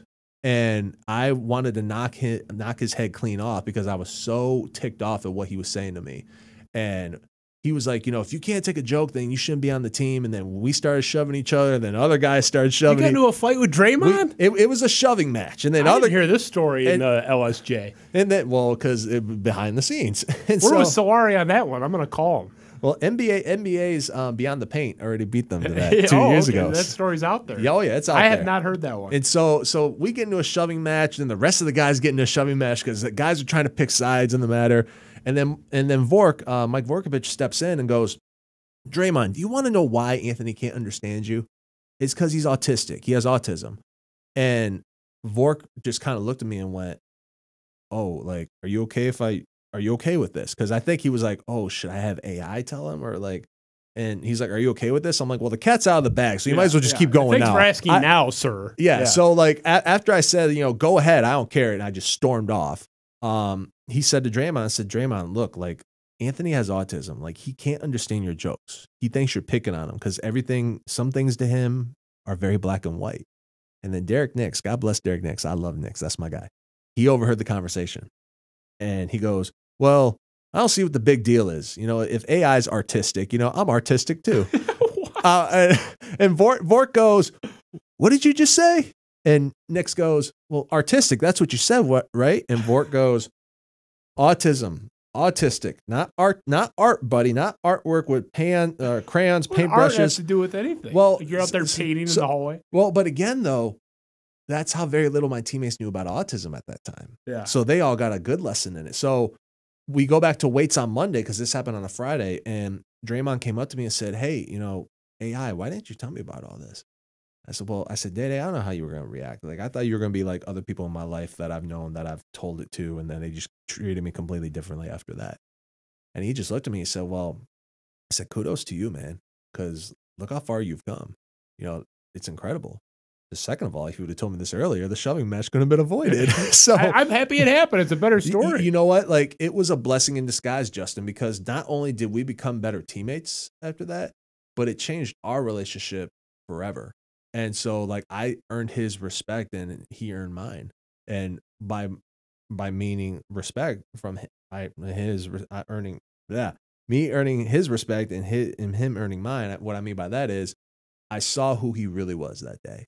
He understood. And then they started asking me questions, my teammates, about what autism is. And even after I graduated, I still had them asking questions. Dane Fife, a year after I graduated. I love Fife. I'm sad he's at IU, but he's going to have to deal with us beating him twice every year, I guess. He went home. He did. And he will be the next head basketball coach at Indiana in less than 5 years. I heard he left MSU because he realized he was never going to get the top job. I heard that through the grapevine. I have not heard anything about that. I know you wouldn't even admit it if you'd had, but that's why he left. I've always thought, Fife would always be IU's guy because it's home. It's home for him, exactly. And his wife is from Bloomington too, so it's home for them. But he's a great guy too. But go ahead. I love Fife. It's my guy. Great guy. One of my favorite coaches. I've had a lot of great coaches, but Fife's number one on my list. But like even a year after I graduated, I'm in Fife's office and he's asking me questions. Hey, I'm going to be in coaching for a long time, and if I recruit a kid with autism, how can I tell what their characteristics are? Like what worked for you when we coached you? What didn't work? What made you click? What didn't make you click? And the fact that I have our assistant coaches asking me questions about that because they realize that Anthony Ianni is not going to be the first. There's going to be others to come in the future. No, we don't know when or where. But the fact that my teammates were asking questions, the fact that Day was asking questions, Fife was asking questions, Coach Izzo, Coach Stevens, and Mike Garland, it showed me how much they cared. And if that incident does not happen in the weight room, like I really don't know what kind of relationship I have with my teammate. But at the same time, it's also a testament to Coach Izzo because of the family atmosphere he's installed, not just in Michigan State, not just in our basketball program, but at our university as a whole. I want to talk a little bit, and this might be a little dark for you, Anthony, but I'm dying to know. And I was debating whether just asking you off air, but you were on one of the more perplexing Michigan State teams, in my opinion. Yep, 10-11. You got it. You knew exactly where I was going. It was 50-50 chance, but you knew where I was going. I knew. What the hell happened? So let me paint the picture. Man. Because I actually had Darrell Summers on the show, not in studio. It was the old audio version. So it was via phone, but still on Apple Podcasts. I don't even remember how that interview went in its entirety. But I had Darrell on, talked to him for half an hour about it. And I still had no idea. And he was a starter on the team. So for those that don't remember, or those who had such terrible PTSD that they have forgotten it to protect their psyche, as Freud would purport, this was a team that was preseason number 2. So they go to the Final Four and, in my opinion, have the most impressive run to the championship game in 2009. They followed up in 2010, losing essentially by 1 point to Butler in the Final Four on a blown no foul call on Draymond Green at the end against Gordon Hayward. And that was without the Big Ten player of the year, Kalen Lucas, who had been hurt 2 games prior. So back-to-back Final Fours, really 09 probably wins the national title 7 out of 10 years. I mean, they ran into a North Carolina buzzsaw. Yep. And 2010, I think, definitely wins the national title if Kalen Lucas doesn't go down. For sure. But the 2011 teams, going into the next year, your first year there. Yep. You probably wouldn't, I'm sure you would have cared, but you would have cared a little less if they didn't win a single game. You were just so thrilled like to be there that first year, not to speak for you, but like being jackass spoiled Justin Spiro at the time, I was still a student. I was like printing the boarding pass for the Final Four that year, wherever the hell it was. I can't remember. I think it was Houston. Was it Houston? I'm positive it was like everybody's back. Yep. Like Kalen's coming back. The expectations were through the roof. Everybody was back. Preseason number 2. And look, wouldn't be the first team to fall short of expectations in the history of college basketball. Right, yeah. But it was a cavernous gap from like you guys. I mean, I remember talking to my brother Sean. Like we're like, they're gonna go like 33-2. Like they're gonna fall asleep. They'll fall asleep on the road in Columbus one night. Like everyone has that, like 1 or 2 games. But like other than that, they're gonna run roughshod over the whole country. End up barely making the tournament, one and done. A lot of Darrell Summers not chasing after loose balls. It was a team that barely made the tournament and fell well short of expectations. I still don't know what happened. There were not catastrophic injuries. You had Kalen Lucas, Darrell Summers, Draymond Green. I don't even have to tell you a fourth name. Those 3 alone should have yielded a better season, you would think. I don't know what happened. I'm curious for your take on it. You tell me, you were there. You were going into the season with all the hype. What's your take on it? What happened there? Well, I hated that season, first of all. I absolutely hated it. I was miserable because, number one, that was a season where I actually contemplated. That was after that season, I contemplated whether or not I wanted to come back. Really? Yes. I actually talk about that. It is mentioned. Yeah, it is mentioned. I talked about how you had second thoughts about your returning. I seriously because that year took so much out of me from a mental standpoint, and just like because my uncle and I guess this is kind of where the expectations were up here, everything was good, everything was great, and then all of a sudden, boom, things just go downhill. So my uncle on October 17, 2010 was shot and killed in his own home, and that was my godfather at the time too. And you talk about that. Yep. And so my mentality was, I don't give a damn anymore. I skipped class. I, just didn't want to do anything. Basketball. So my priorities in my life, Justin, have always, especially back in the day, were always faith, because I've always said God's number one, family, school, basketball. Because you're called a student athlete for a reason. Student comes before athlete, right? After my uncle had died, it became faith, family, school, basketball. Because during that time, I treated my teammates and coaches just like family, and I did not want to lose anybody ever again the way I lost my uncle. So that's what really kind of like started the downfall of that year for me. And so then we get to the season, and, we start out okay. We start out like 5-2 or whatever it was. We lose a tight game at Duke, at Cameron Indoor, which is not an easy place to play. But then we're playing Oakland at the Palace, and we barely beat Oakland. And then we go ahead and we play Texas a few weeks later at home, and we get drilled. Yeah, it was like 30 points. It was like a 20-point loss. Something like that. And like Tristan Thompson just absolutely killed us that game. And so I'm thinking, okay, it's one bad loss. We're going into Christmas break. We'll be fine. We'll just, maybe we just need a little time away from each other and just regroup.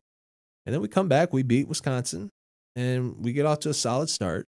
But then we go to Penn State, and then we lose because Taylor Battle had to go off for like 30, 40 points or whatever it was that day. And then we get back, and it was completely different after that.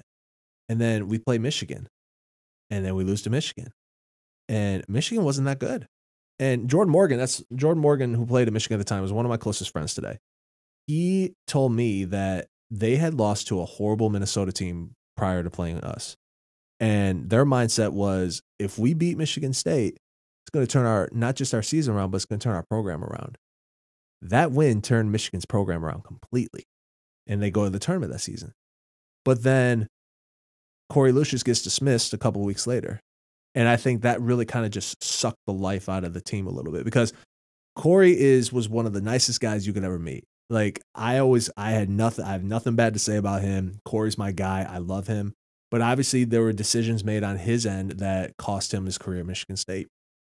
And so I was a little sad because Corey was my roommate on the road. And now I'm rooming with one of our managers. And, I love our managers. But at the same time, Corey was a guy I could always talk to and just like get laughs from, right? But the camaraderie we had just was not there. And when you don't have good team camaraderie, it spells disaster. And that's what happened. We did not have as great team chemistry as we had in the past. I don't know why.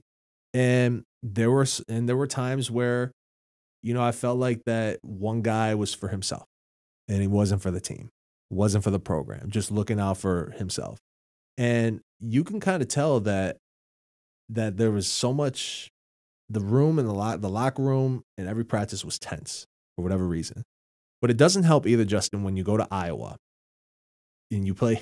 And I've listened to Mike Valenti's rant after this game before on YouTube a bunch of times. He went off. Oh, he did. Called you quitters. Yes, he did. Said he was never going to talk about the program again for that season. And he said how every single one of us should turn in our uniforms. Yep. I remember, I remember him saying that. But when you lose to either a one-team Big Ten win or they were like 1-9, 1-11. They had like one win or whatever. You were down like 35-8 or something. We were down we lost the game by like almost 30. But it started like 35-11. Yeah, 35-8, 35-11 or whatever. Yeah. And I didn't make the road trip because I was sick and the trainer told me to stay home. So I'm watching it from home and I'm like, what is this? And then we go to Wisconsin and we get blasted by 27 at Wisconsin on Super Bowl Sunday, and I'm just like what? Like, this is not Michigan State basketball. And so then we go to the Big Ten tournament, and we almost lost to Iowa again in the first round. We had to beat them by like 3 or 4. Then we play Purdue, and we smacked them by 20 plus again in the tournament. And we lose to Penn State again. Taylor Battle goes off. But then we lose to UCLA. When we were down by 27 to UCLA. Rallied back. Yeah, we rallied back. But then Kalen gets the ball toward the end and travels, and I'm like, you know what? That kind of sums up our season right there. That's just how our year has been. We get our butts whooped. We fought in the end, which is what, valiant effort. But the way it ended kind of was like, okay, how this whole game ended was basically how our entire season was. But here's the one thing I do remember about that season. And this was even before I even contemplated walking away. We got off the team bus in Tampa after the tournament game. And Draymond was walking with Austin, and I ran up to them. I put my arms around their shoulders. I said, hey, guys, here's the deal. I'm not going out like this next year. You're not going out like this next year. I said, I don't care what I got to do. I don't care who I need to, whose butt I need to kick in practice every day. I said, but I'm going to do whatever it takes to make sure that us juniors, soon to be seniors, do not go out like this next year. So Draymond, we're going to send you out on a good note. Austin, we're going to send you out on a good note. We're going to send me out on a good note. We're going to go out as champions next year. I said, I guarantee it. We're going to do this. And I walked away from that conversation going, you know what? It's a different team next year. And there's going to be no expectations on us, which is not a bad thing. And so let's go out and prove some people wrong. And we did. But that season, Justin, if you thought that this past season was rough, that I tell people all the time, I said, go back to 10-11. I said, that year sucked. I hated it. I hated it. Way worse than this past year. Those expectations weren't there this year. I hate the fact that, I'm not proud saying that I was on one of Coach Izzo's worst teams. I am not proud of saying that. Because, again, that year, it almost cost me to walk away for good. It really did. I mean, it's one thing to be on one of Izzo's worst teams, but it was the contrast. It was how everything happened. But it was expected to, like I said. The expectations. I'm pretty cynical, Anthony. I know you don't know me that well, but I'm pretty cynical. So if I'm out there saying, oh, this team's going 33-2, like if I'm saying that, and no one called me crazy. Right. Michigan fans, maybe. But I was not like a charlatan screaming on the street corner. It was like, yeah, I could see it. Like, it wasn't even that wild of a concept. Because that's what everybody expected. And even having spoken with you, having spoken with Darrell about it on the show prior, I don't think you guys even now really know. It's just wasn't there for whatever reason. Valente's theory, I can't remember if it was in the same rant you're talking about post Iowa, but his theory throughout that season was Izzo had his flirtation with the Cavaliers between 2010 and 2011. That was miserable too, by the way. Well, yeah, and I can't remember where that lined up with your timeline because that was right when you were coming in. No, so that was after I came in. So I came in the season after they went to the Final Four at Ford Field. So I was redshirted. Oh, that's right, because you're redshirt. Yep. That's so, right. But I talk about in the book how I was at China Express in Hazlitt. Shout out to them, best Chinese food in town in mid Michigan.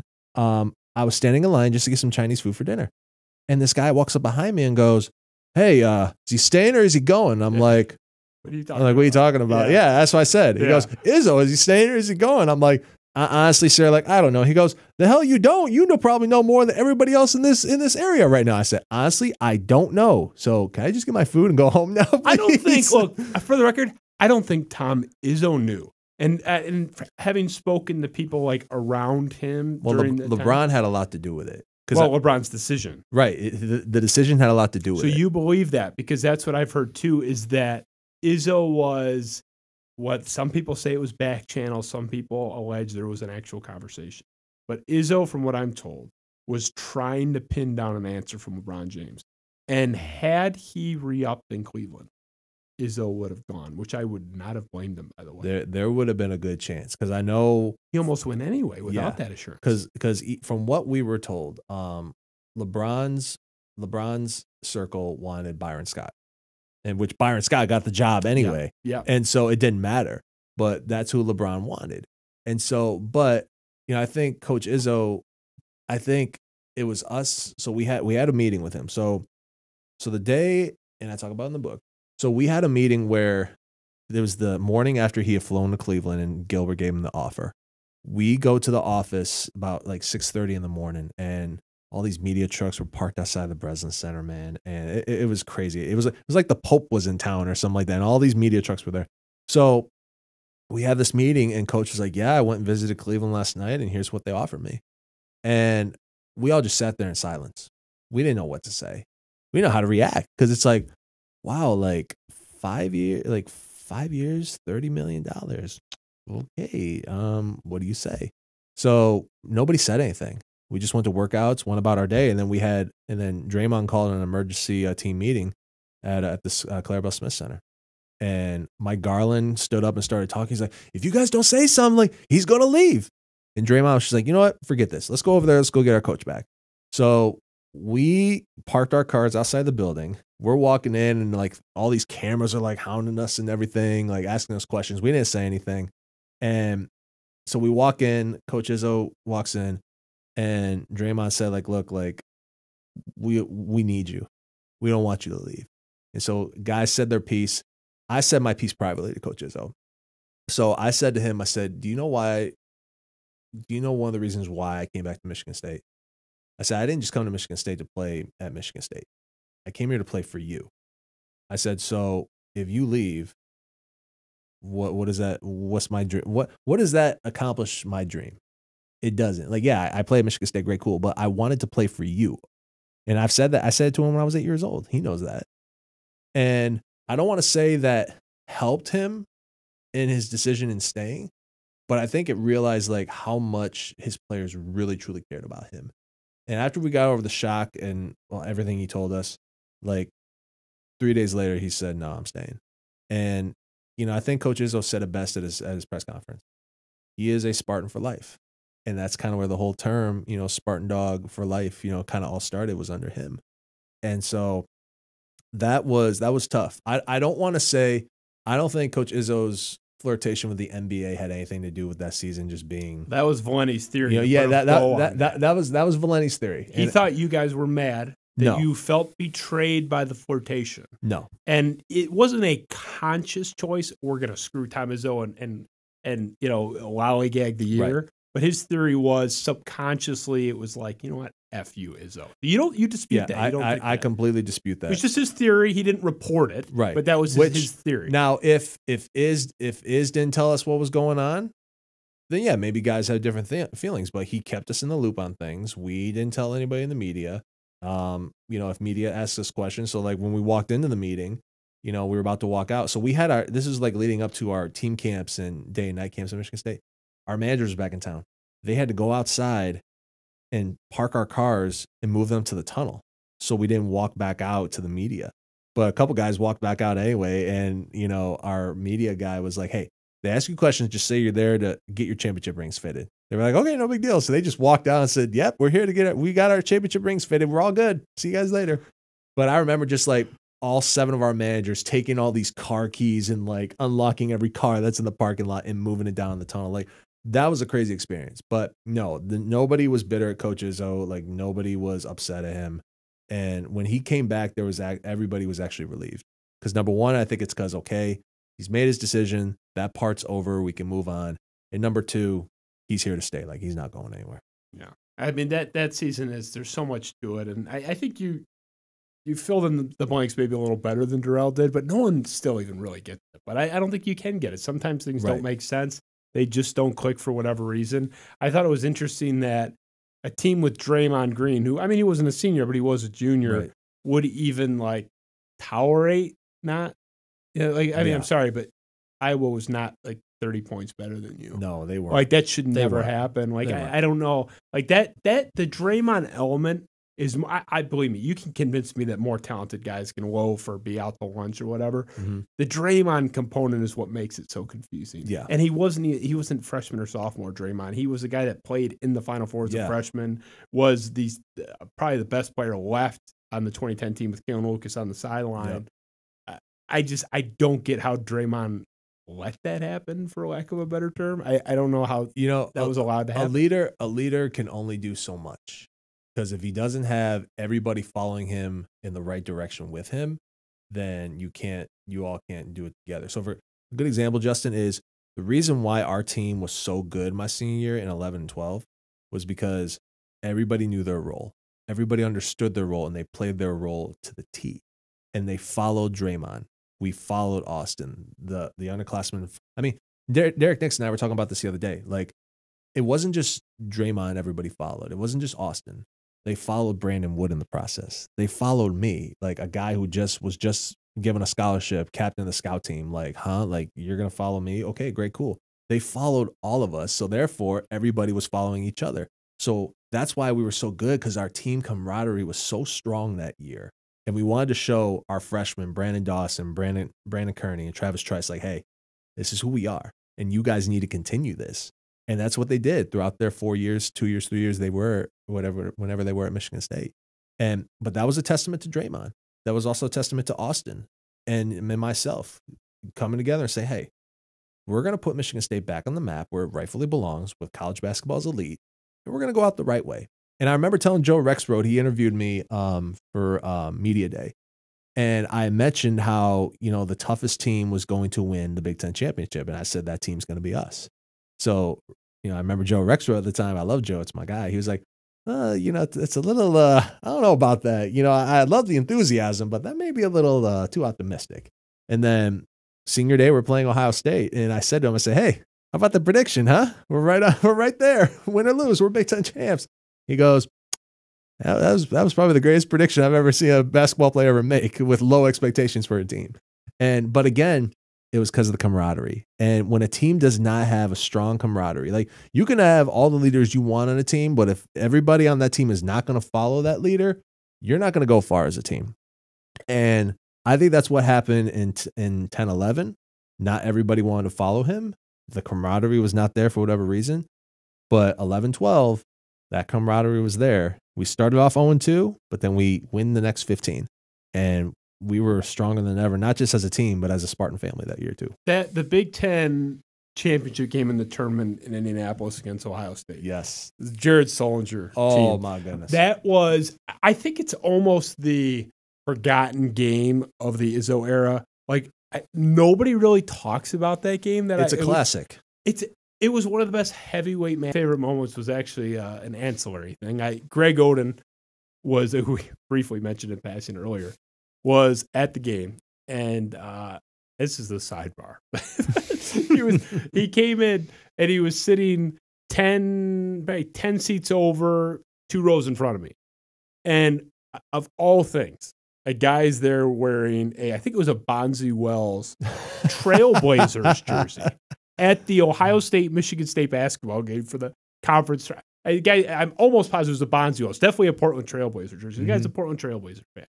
So Odin comes down. He was fashionably late. He comes down like 9 minutes, probably like the second TV timeout. Comes down, sits down. Everyone's, hey, Greg. And mostly Ohio State fans, yell at him. He took him to the championship game against Florida. They all love him, despite his NBA struggles. This Trailblazer fan turns around and says, hey, Greg, where's your wheelchair? Oh, God. And I swear to God, Odin just stands up, fuck you, and just sits back down. It was like I would not. This guy, for the record, was like 5'5", like 120 pounds. Greg Oden, I don't care how 7'2", like 2. I don't care how bad his knees are. Like, but it was just bizarre. It's like I just think Greg Oden told this guy to fuck off, like right in front of me at a Bonzi Wells jersey. He's just like, why is this guy even there? Like, it was just, I would get it if like the tournament was in Portland, but it didn't even make sense. But like, what are the odds of The guy's mad. He's a Trailblazers fan sitting there. But anyways, an interesting sidebar. But yeah, that was the forgotten game to me. I think it was the game before that Austin Thornton went off. He had kind of like I guess Wisconsin. Yeah. Travis, it was like a Travis Walton against USC in the 09 tournament where it's like leading scorer Travis Walton. It's like, the fuck? Like Austin Thornton went off for 16.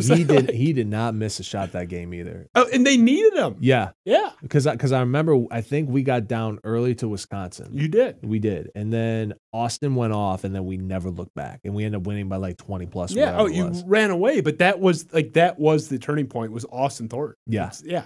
The bizarre and in then the best way. And then him and Brandon Woods saved us against Ohio State because when we were down, like Deshaun Thomas had hit a 3 to put him up 7 with like 7 minutes to go or whatever. And then we come down, Austin hits a 3. We come down again. Brandon Wood hit a jump shot. We come down, B Wood hit a 3, and we take the lead. But again, like that's how tough that team was too, Justin. It was like, okay, if we get down, great, cool. We're good.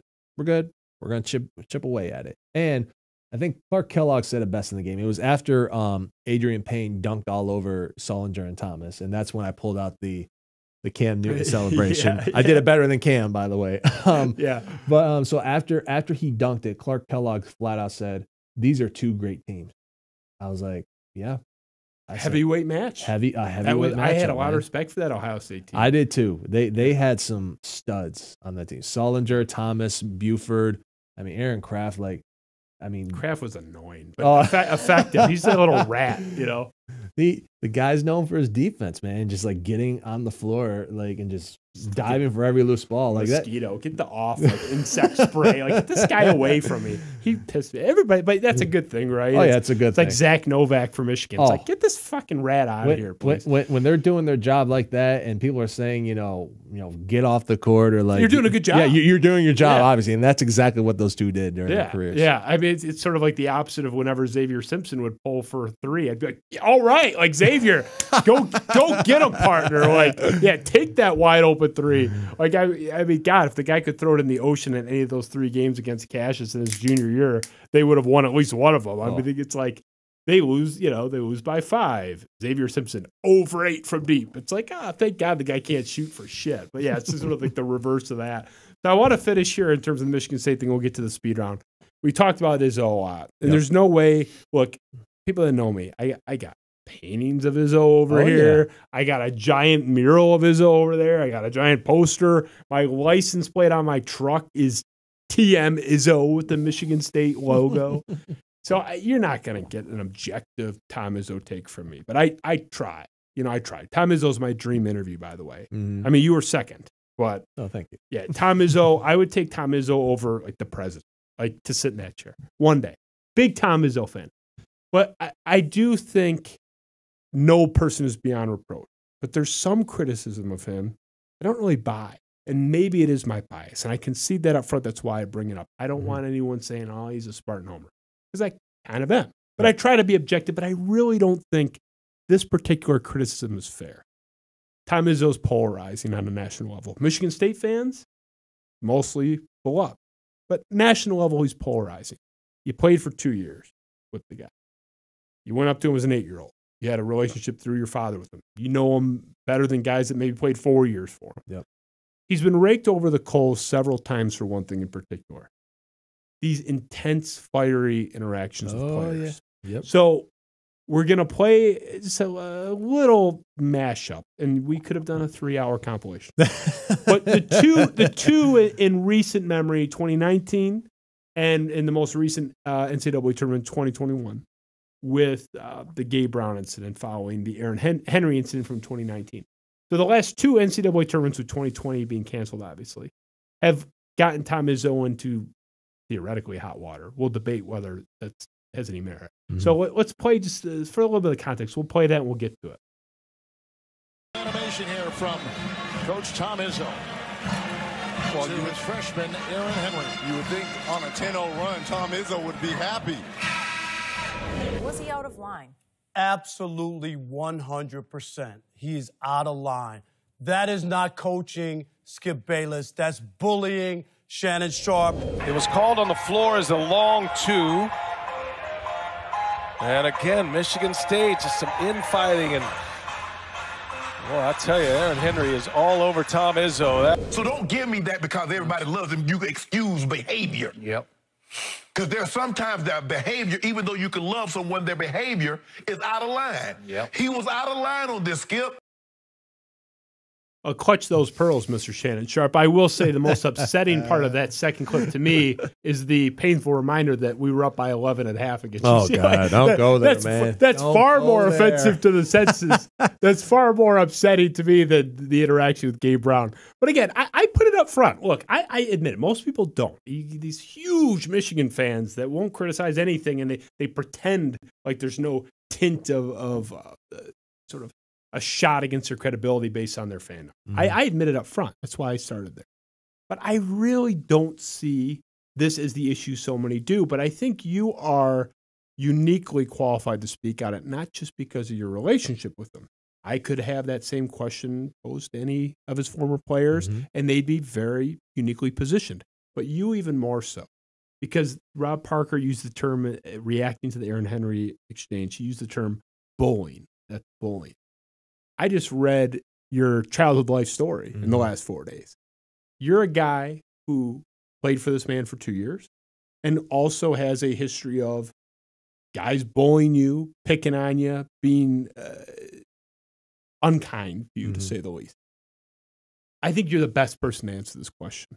Yeah. Playing for Tom Izzo. What do you make of this? Is this criticism fair? What's your take on it? No, it's not fair. And, you know, the Rob Parker segment and Shannon Sharpe, like, you heard me. I laughed at that because Rob Parker brings up bullying. First of all, if that's bullying, I don't know what is then. I really don't. Because, you know, the difference is between somebody like me and a Shannon Sharpe and a Skip Bayless and a Rob Parker. How many days a week are they at practice? How many days a year have they come? How many times has Shannon Sharpe been to East Lansing? How many times has Skip Bayless been to the Breslin Center? None. And so I've always told people, like, if you're not around our program, if you've never seen our practices before, then what are you talking about? You've only seen like a couple of incidences. Now, when it happened with Aaron Henry, like, again, I was like, okay, that's is. Like, that's how intense he is. Like, he's intense because he wants you to be perfect. He wants you to be perfect on offense, run the plays perfect, set a ball screen perfect, play defense perfect, communicate perfect, rebound perfect. And what you saw in those clips there were major errors and mistakes by Gabe Brown and Aaron Henry. Aaron messed up communication on defense. Coach Izzo got on him about it. It was in front of the whole world, though. Gabe Brown, Malik Hall, miscommunication. He got on Gabe about it. The only thing I did not like was the jersey grabbing. That's it. But everything else, I was cool with. Because I'm like, you know what? That's his intensity. It's who he is. But Tom Izzo, though, this is the same guy who, when I transferred from Grand Valley State, we had a one-on-one meeting. This is the same guy who flat out said to me, hey, here's the deal.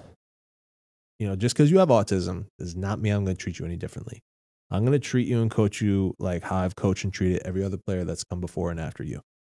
I'm going to push you to a limit that you've never been pushed to in your entire lifetime. You know what my response to that was, Justin? I said, Coach, that's all I want. I want to be like every other player that's come here. And I want you to coach me like you've coached every other player. Because that's what I wanted. Because when you sign when you sign your letter of intent, or when you sign those papers to transfer to Michigan State, you know what you're getting into. And I think Draymond said it best. When you come to Michigan State as a kid. When you leave as a man, because of what that coaching staff does for you, what they do for you, how they teach you. Like Tom Izzo, Justin didn't just teach me about basketball. He taught me about life. He taught me how to treat others off the court. He taught me how to represent yourself, not just represent your family and your community and your hometown, but how you represent a university. So yeah, I graduated from Michigan State 9 years ago, but guess what? I still represent Michigan State University each and every single day.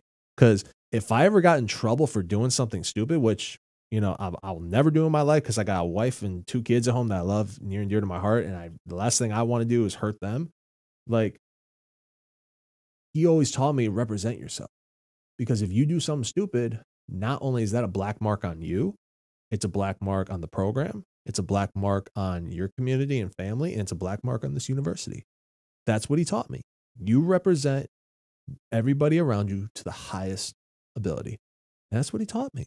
And stuff like that, it held us accountable. It really did. Because it taught us, you make a mistake, okay, cool, you're going to hear the ref. Don't make that same mistake twice so you get it worse. So like when you look at media members like Graham Couch, Chris Solari, Joe Rexroad, Matt Charbonneau, they've been around our practices. They've covered the team. They've seen what goes on in practices whenever they're there. So, you know, whenever stuff like that happens, our media folks are just like, we've seen it before. It's old hat. Exactly. Yeah, but exactly. You're in this national context. I mean, Draymond Green, I'll paraphrase, but he had a tweet because, I mean, Twitter was going nuts, especially after the Gabe Brown incident, because everyone is still mostly at home from COVID and just sitting home bored. But people were going nuts. But Draymond chimed in at halftime, like right after that happened with Gabe Brown. And again, paraphrase, but it was something like, another day in the Michigan State office. Just like another day at the office, right? Like, I don't know what you guys are so upset about, but what I said in real time was like, hey, you know, Michigan fans mostly in terms of locally, like, thank you for your concern for the well-being of our players. We appreciate it. We're good. They're okay. Like, I'm glad you guys are upset and the talking heads are upset. You know who doesn't give 2 hoots in hell? The supposed victim. The supposed victims, the players. Yeah. They don't give a shit. Like Gabe Brown, no big deal. Aaron Henry, tears prior. No, I loved it. I need that. He was right. I screwed up. That's the culture. Yeah. So it's a consensual culture, by the way. This isn't like, people say, oh, there's a power. I'm with you on the touching. I wouldn't get into the touching. Yeah. But beyond that, and it's not, come on. It's not like the guy punched him. Like he tugged on his jersey. It's not like, shouldn't do it. But it's not like what Bobby Knight did like 15 years ago to a player where, you know, he got his player under the chin and everybody, like, if Bobby Knight did that today, he would have been fired. Yeah. He would have been fired easily. Coaches have. I'm blanking on, someone just got fired for handling players. Who was it? I can't remember. College basketball coach. But you can't do it. You can't do it anymore. No, you can't. And especially this day and age with social media, because, you know, and Tom Izzo, like we talked about, is he's one of the top 3 basketball coaches in the entire country. You know, maybe top 10 in the world, maybe top. Yeah, I'll say he's top 5 in the world, in my opinion. I'm not biased or anything, right? Yeah. But you know, there's a huge microscope under him, and he knows that. And people will pick out anything to try to give him criticism. And this is obviously one of those things. But like us former players, like, it's not just me. It was Gary Harris. It was Jaren Jackson Jr. It was Kelvin Torbert. It was Draymond. We all came to his defense because it's like Scott Van Pelt. You know, Scott Van Pelt's like had a great 2-minute session about it. And he talked about how, you know, Tom Izzo doesn't have a 1-year problem. He has a 4-year problem because he has a bunch of guys, past and present, who are loyal to him because of what he does for them. And Scott Van Pelt hit it right on the nail. He said, obviously, they're not concerned. They're not worried about it. So why are you worried about it when it's not your concern? stop being concerned with things that don't involve you, because we're not. Like it was along the lines of that. So I'm definitely he nailed it. And that was a great viral response to the sort of counter viral. Yep. And this is a Big Ten guy too. This is a Maryland grad. But Scott Van Pelt has covered college basketball enough to understand Michigan State's culture. And that's why he gave the shout out he did, which, Scott Van Pelt, like I loved him before then. I love him even more now. And I respect him even more because of what he did. But he was right. Like that loyalty we have for Coach Izzo, it's because of everything he taught us as players, but what he taught us as men too. Because again, back to that phrase, you come in as a boy, you come as a little kid, you walk out as a man because of what he teaches you about life. And what he did for me, and it was not easy, Justin, because I had fans who actually thought that my dad paid off Tom Izzo for me to be on the team. Same people that said you faked the autism, right? Yeah, it's probably the same people, and the same folks who said like I didn't play a minute at Grand Valley State, so I left Michigan State, which definitely was not true. I was the sixth man off the bench my sophomore year. Things just didn't work out in other different ways, which you can go read. You can read about in Center. You'll hear it all. Books right there, baby. Shameless plug. Shameless plug. I'm not afraid. But yeah, but this is the same guy that prepared me for you're gonna get backlash because you're father. People are going to say you're here because of him. And Tom Izzo had a great quote at our team banquet, and he said it to the media too. Anthony Ianni came to Michigan State as Greg Ianni's son. Now he's just Anthony Ianni. I love it. Love it. And that's the guy. So really, in the whole world, it was everybody against him. Izzo, with the only people in his corner, Spartan Nation. Yep. And Scott Van Pelt and Stephen A. Smith. Like that was the meat because Stephen A. took up for him too. Oh yeah, he did. Stephen A. was like, I don't see what the big deal is. Stephen A.'s a big Izzo guy. Like he thinks Izzo's the best coach in college basketball. Now again, Justin, like if somebody asked me today, would you want your kids playing for somebody like that? I'm like, yeah, you know what, I would. Because you want to know why? My kids will be held accountable, and they will be better as a person, not just as a player, but they'll be better as a person because of that. Well, I'm full circle on Izzo and what you were saying much earlier in this show. When I asked you what advice you would give to someone, a friend raising a kid, don't lower the bar. Yeah. Izzo said, his bar's right up here, man. And he was saying that, and he wrestled with that with, maybe not you, but with Cassius Winston in the wake of his brother's tragic death. Yep. And he said this at press conferences repeatedly. It's like, I don't know what to do. Because it's like, I gotta be the worst person on earth if I don't at least consider how I'm talking to a guy whose brother just died. Right, exactly. But at the same time, am I doing him a disservice if I lower the bar? If I pat him on the butt? Yeah. There honestly is no answer to that. Like, if you were to ask me, how should Izzo have handled that? I can't really say, go easy on him. And I can't see myself saying, pretend nothing happened. Because we're human beings. Cassius Winston, I mean, you may be the nicest guy I know. He's top 5, like that I've met. Yeah. Like, it's a tough job. I love Izzo. I'll fight for him. I'll defend him against all spear throwers out there that are throwing spears at him. Anyone with the blades out, anyone throwing any pitchforks in the air, I'm going to defend him. But I think he is a great guy. I'm not just saying that because I'm dying to have him in the chair you're sitting in now. I would send my kid there in a second. I would. I'm with you. So we'll wrap there other than our little speed round. We talked about it before, so we'll get to it. We're going to go quick. We're going to be on the ball here because I've kept you for 2 hours. You got 2 young kids, man. I feel bad. Let's get to it. That's all good, man. This is the speed round. We got 6 for you tonight. I'm excited. Oh, boy. So, we'll go as long as you want, but, you know the rules. We talked about it. So we'll start here. A little bit light, totally unrelated to basketball, but certainly something to do with our beloved Michigan State. Anthony's death row East Lansing meal. So I'll phrase it. And half the places from the time, because we graduated like the same year. Yeah. Like, literally the same year. I walked in 2012 like you did. Yep. So, I mean, half those places are gone. They are. They are, man. You are welcome to revive Gumby's Pizza if that's your thing. Rest of or Mena's. I mean, but you're on death row. East Lansing is cooking. A restaurant in East Lansing is cooking your death row meal. What are you thinking? What's your death row meal? Where are you going? You already said it. Mena's buffalo dub with some soup. I was a CT dub guy myself. You know, I could. You can go with any dub, but like the buffalo chicken dub with like some chicken noodle soup. That was my go-to. Man. I'm not knocking the buffalo dub. I went there a couple times. The CT dub was great, though. It was. How did that place not work? Oh man, what? I tried to go back to East Lansing like before the pandemic, and then I was like, man, I can go for Mena's right now, and I looked it up and it said it was closed. I'm like, how? Man, my heart was ripped out. I mean, imagine like a town that had one gas station. And then the gas station closes. It's like, how did that not work? Like, how did you go out of business? And there was like 4 of them in town. And they're all gone. How? How did the one right in the heart of downtown East Lansing? It's an affordable, delicious treat. It's just this wrap. They're grilling it out. Everything's fresh. It's the best. And it was perfect at 3:00 in the morning too on those late nights at Harper's and Rick's. Man, I'll tell you what, man.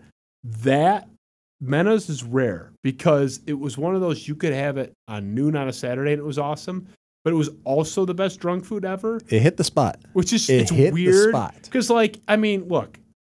We all like a good, well, I don't know if you're a vegetarian, but most of us like a good steak from now and then. For sure. But it'd be fucking weird to get like a bone-in ribeye at 2 a.m. when you're drunk. I just get me fucking Taco Bell. But like Meadows actually was kind of like a crossover that it was like good quality. It was, yes. But it was also great at 2:30 in the morning. But rest in peace to the CT Seriously. Dub. That's just depressing. But Meadows, that's a great answer. We gotta bring it back somehow, man. Seriously, come on. What are they doing up there? Like we needed a third McDonald's. All right, moving on. Hitting Grand Valley State a little bit. I've been there once. Not a fan. I gotta admit, maybe I'm a bad guy. And then there's nothing wrong with it. It's just like, do people have fun up here? You were there a couple years. Like, tell me about Grand Valley. Did you like it there? You left, dude. Justin, the five years I had in college, the 2 years I had at Grand Valley State were the best years I had in college. What? No joke. You were on a 1-seed championship Michigan State basketball team. Well, here's why. Here's why I love. Well, first of all, I hold a special place in my heart for Grand Valley State because the relationships and the friendships I made there, I still continue to this day, were just phenomenal. The student athletes there, a lot like Michigan State, are family. Everybody's so tight, but like everything was right there. Like if you wanted to go to a party somewhere at Copper Beach apartment complexes, all you had to do was just drive a half mile down the road to get there. I heard they didn't drink there. That was the rumor in East Lansing it's a dry campus. That was the rumor that people told. That was the rumor people told me that in high school. They're like, oh, I don't know why would you go there. It's a dry campus. Everyone said it's boring. I'm going to tell you right now, it's the complete opposite. Really? It is the complete opposite, man. And there was a place called Taco Bob's. Taco Bob's like right there on campus. And you talk about having good 2 or 3 o'clock in the morning food, Taco Bob's hit the spot. Now, quick little funny story for you. So they had a taco challenge. You had to eat 10 tacos, soft or hard shell, and if you ate all of them, you can sign your name on the wall. How many times is Andy Isaac on that wall? Sorry, go ahead. Andy would have been on there like 100 times. It would have been wallpapered with his name on it. So I did it once. I got down my first 5 tacos in like 3 minutes, and then I took my time after that. And then this is after I announced my decision where I was going to transfer to. So I signed the wall. I signed it. Autographed it, 44, and then I said, "Go green!" Exclamation point! Exclamation point! Smiley face. I love that. Is that place still open? No, it's gone. Why is everything closed? All the classic places are gone. Pancheros on Grand River closed. Oh, jeez. How does Pancheros close? I mean, every night they're lined up to the parking lot. I live 2 blocks away. The line ended in my driveway. Like, come on. What is going on with East Lansing? Everything's closing. I don't get it. Anyway, we'll move on. We've talked about a lot of these guys. Your nicest Michigan State teammate. I don't any consideration how they were on the court. Just the nicest guy. You're grabbing a beer with someone. Who's your pick? Nicest guy you played with? Austin Thornton. Hands down. AT's had my back from day one, and we golf all the time in the summer, and we bet sushi dinners and lunches on the side. Loser has to pay, so he's had to pay for the last few. So well, tell him thanks for the Wisconsin game in 2012. I appreciate it. Let him know. You. Moving on. Opposing player you respected the most. Just you're watching film, you're prepping. Who's the guy that you actually that your team played against? Who do you respect the most? I threw Trey man. Burke up there because he was the Michigan player I respected the most. I'm not trying to taint the jury pool here. My baby cousin would appreciate you for that, by the way. Trey Burke, fucking hate him, but I'm sorry what he did. Heck of a player, man. What he did at the Chrysler Center. I'm not going to talk about it with what he did at center court at the end of that game. So I actually interviewed him on my own podcast, the Center Podcast, Robbie Hummel, Purdue. Oh, good announcer too. One of my favorite. The only reason why I got through Michigan State games so many last year because just listening to him, and I told him that on the podcast, but just like what Robbie went through and how he was able to rebound back his senior year, averaging like 17 and like 9. Is he like an Achilles? I can't remember. ACL. So it was his ACL. So okay. my junior year was ACL, and then going to my redshirt junior year, they had all those guys back, and then he told me on the podcast he tore it again. And then he was done. He was out for like a year and a half, almost 2 years. Was it E'Twaun Moore, Jawan Johnson, like all those guys. Yeah, like JJ Johnson. And I tell Robbie, like, had he not torn his ACL in 09-10, we would have been playing Purdue in the Final Four or for a national championship. They had a great team. They were stacked, man. But Robbie to this day will always be the number one guy I've always respected on an opponent. His program years after he left should have gone to the Final Four in 2019. I'm still not sure how that happened against Virginia, but I digress.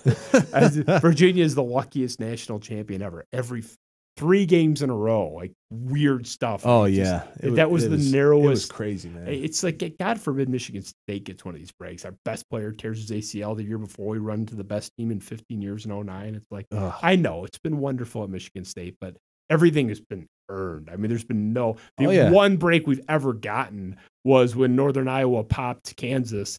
But I'm sorry, I'm supposed to thank you the same weekend that Kalen Lucas, the best player in the conference, got hurt. Like, right. I don't feel that lucky. Like, I'm glad Farouk Manesh hit the 3, but I'm sorry, I'm not going to praise God the same day I lost my best player to a torn Achilles. Anyway, moving on. You can change one thing about Tom Izzo. I'm going to make you do it. You loved him. You defended him on the biggest criticism. It can be a small thing, a big thing. It's just like, this one thing, Coach, I love you, but God, I hated that you chewed that gum. I didn't like it. It can be as trivial or serious as you want. You can change one thing about the guy. What do you change? I'm putting you on the spot. Oh, no. No one's perfect, Anthony. Come on. I won't show him this clip. Oh man, one thing I wish I could change about Coach is, you know what? Not when I was playing, but today, I kind of wish he'd go back to the old suit and tie look. That's fair. Honestly, because like when he first did the no tie and just the unbuttoned top collar, I go, that's just weird because I've always seen Coach Iz in like full suit and tie. I'm like, I want to see him go back to that. Is that honestly, man? That's the only thing I would change about him is having him go back to the old school suit and tie. I can't knock him though, man, because I'd be a hypocrite. I'll tell you what. I used to wear a suit and tie every day to work, nursing home administrator. Mm-hmm. COVID hit, and it got so bad where we were literally moving. Like I was as a manager moving residents, which would normally be like a nurse's position. Yeah, moving people just left. Nurses were like, we're all gonna die. I mean, no, this is early, like March 2020. Right. So we got to a point where the management used to wear suits and ties. Right. Now we're not going to be in our nice suit and tie, like getting coughed on, like getting thrown up on or whatever. So we started wearing scrubs those first couple months. Yeah. And then we eventually got into like kind of, khakis and a quarter zip, like the Mel Tucker quarter zip. And now we haven't had a COVID case in the building in months, and I'm still wearing the quarter zip. So I should be back in the suit and tie, Anthony, but I'm not. The quarter zip, just like this. That was Spiro Avenue quarter zip at work, but I can't forego the quarter zip. Once you go quarter zip or polo, it's tough to go back to the suit and tie. I'll defend them there. Oh, yeah. But I agree. There's a soldier who hates me, a Michigan State blogger. That guy, like, if I died in a car wreck, he'd throw a parade. He hates me, but he's a big Tom Izzo should wear a suit and tie. I'm with you. I like the look. We'll finish here. This is the 3rd time I'm rehashing this, Anthony. There's no way I wasn't going to bring it back for your appearance, and this is our last one. So this is something I've had on the show a couple of times. I've thrown it out to David Klein. I've thrown it out to Spartan Hoops DK on Twitter. Mm-hmm. I've thrown it out to Matt Sheehan. I've thrown it out to Connor Muldowney. This is my all-time, we'll call it Justin's all-time, Izzo-era MSU lineup. Now, here was the parameter. You're going into a hypothetical NCAA tournament, so you got to win 6 games. Yep. This is not a one-off. This isn't a 35-game season. This is, I got to win 6 games. Who am I taking? And I do think that context frames the answer. Right.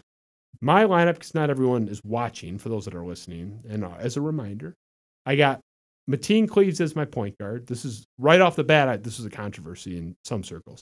Mateen at the 1. I got Jason Richardson as my 2 guard. I got Denzel Valentine as my small forward. I got your pal Draymond Green at the 4. I got Xavier Tillman playing center. And my 6th man off the bench, Gary Harris. Now, right off the bat, because I know everyone's going there, I know my team is very small. I get it. My tallest guy is like 6'8", and that's if you believe Tillman is 6'8". Some people have him at 6'7". It's a short team. But my logic is all 6 of those guys defend well. They're either A-plus defenders or at worst like a B-plus defender. All 6 will make an open shot if they're open. You leave any of those 6 guys open from 3, money. Yeah. All 6.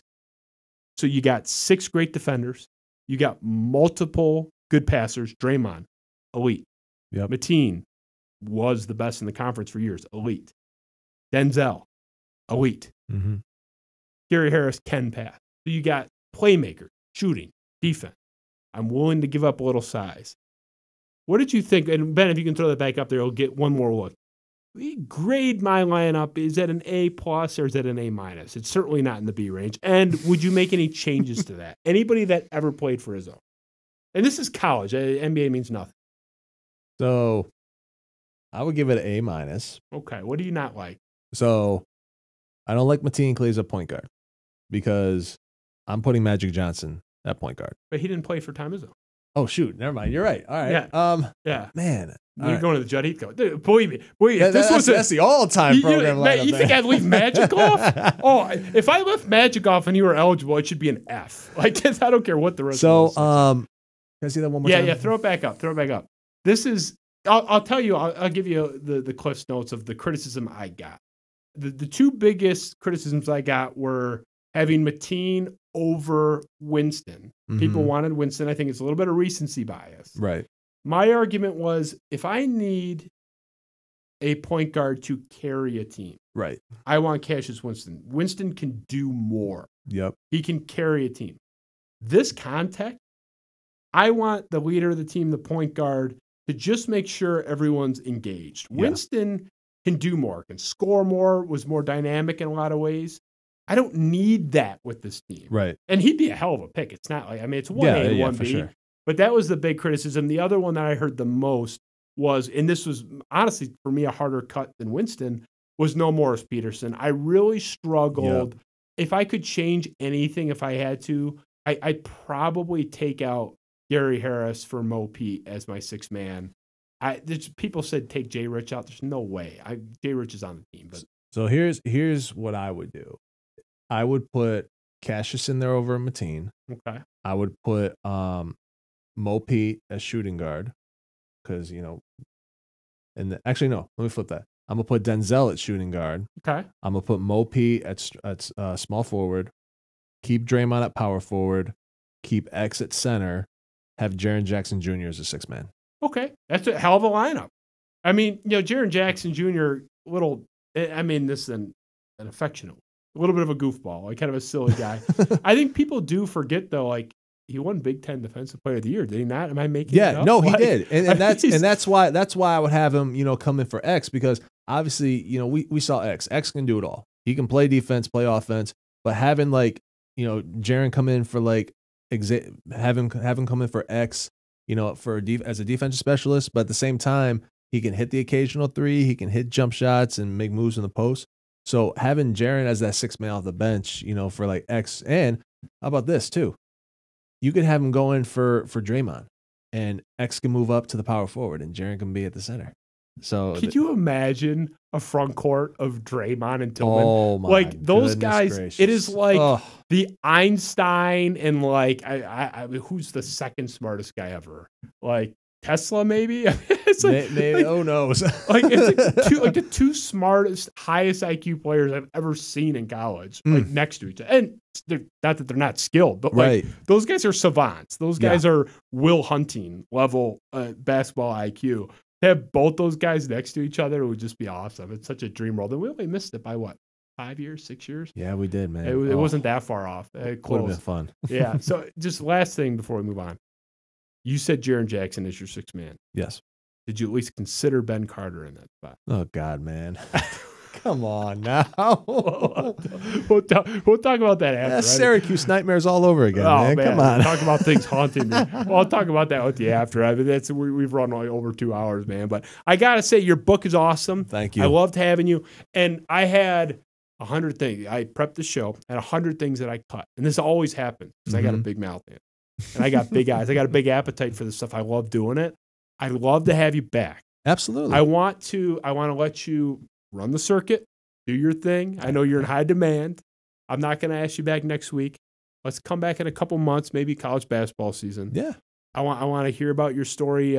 By then, you'll have been interviewed by Colin Cowherd, I'm sure. Hopefully. It's a knock on wood for you.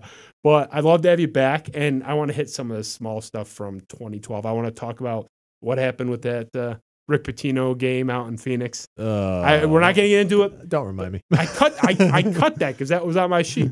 I'm like, oh, yeah, Draymond Green, the ultimate guy to break the press. I was so confident.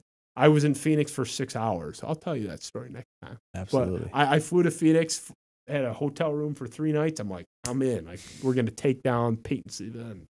It didn't work out. But anyway, so it was awesome to have you, man. I really honestly applaud you. I touched on a little bit with the connection with my godson, my nephew, some of my best friends. I mean, I've had Chris Castellani, very famous now, of Tiger's Twitter now, Barstool, openly on the spectrum, has talked about it. On my show, has talked about it publicly on his account.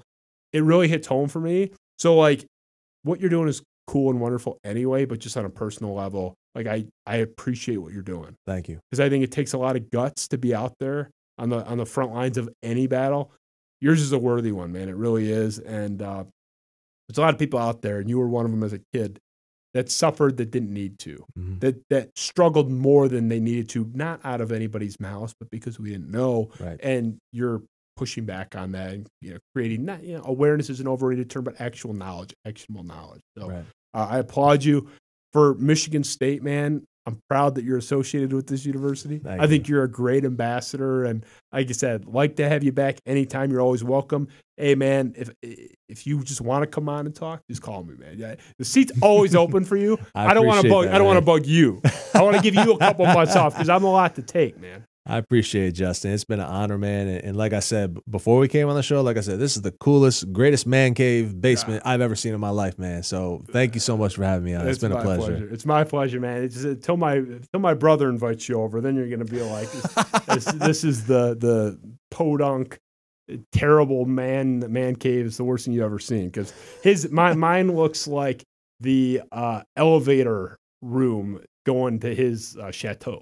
It's not impressive. He's got a cooler collection than I do. He's got a nicer design, but he doesn't have a beautiful studio. No, not like this, man. No, this is awesome. Yeah, he does not have the studio. So everything else is better. But I got my cameras. Man, I love it, man. And he does not have a replica Paul Bunyan trophy. Nope.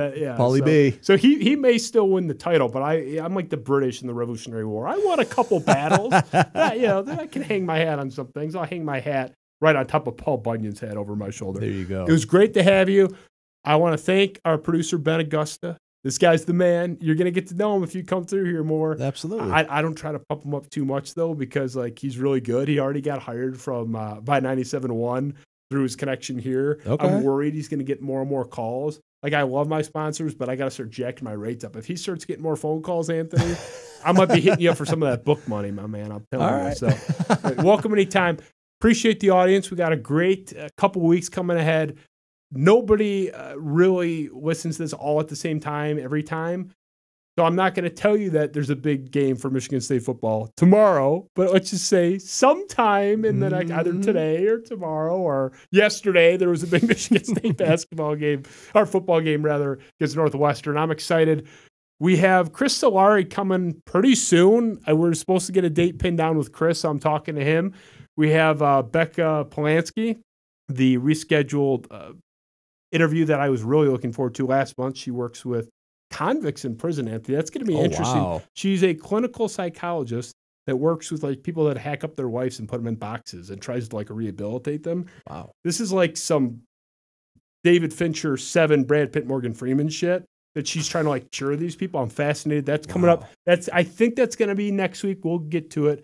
I got to say, Spartan Nation, I'm a believer in Mel Tucker. So get your cigars out, get your aviators. Tuck coming, baby. Tuck is coming. And if I look silly in 3 years because he's winning the title at Alabama or whatever, I don't care. He's on the wall 3 times. I'm in. I'm excited. Big football season ahead. Thank you all for joining us. Thank you again to Anthony Ianni. Buy this book. I'm not going to lie. I shoot my audience straight. This book is great. Here, I'll hold it up. This book is great. First 100 pages are tough, man. Like in a good way. Yeah. Like it's a harrowing tale. It was hard for me to get through just as someone that knows your reputation and how beloved you are and I've never heard a bad word about you. And it was a tough read for those just because I felt bad. Mm-hmm. I really liked I'm looking forward to finishing it, like getting into the Izzo stuff and that whole Cleveland Cavalier flirtation. Honestly, you can hate sports and not give 2 hoots in hell about Michigan State. Book's just awesome. It's a great life story. So highly recommend it. And I'm looking forward to it, man. We are going to be giving away some of these books if your publisher's not going to yell at me. So we'll be announcing that on Twitter. Check me out at Darko State News for that. We're going to be giving away some copies of Centered. And I'm looking forward to having you back, Anthony. This was the Spiro Avenue Show. Justin Spiro. Go green, Anthony, tomorrow. Go white, brother. Love you, man. See you, Spartan Nation. Go to Evanston. Do the business. Thank you. We're out.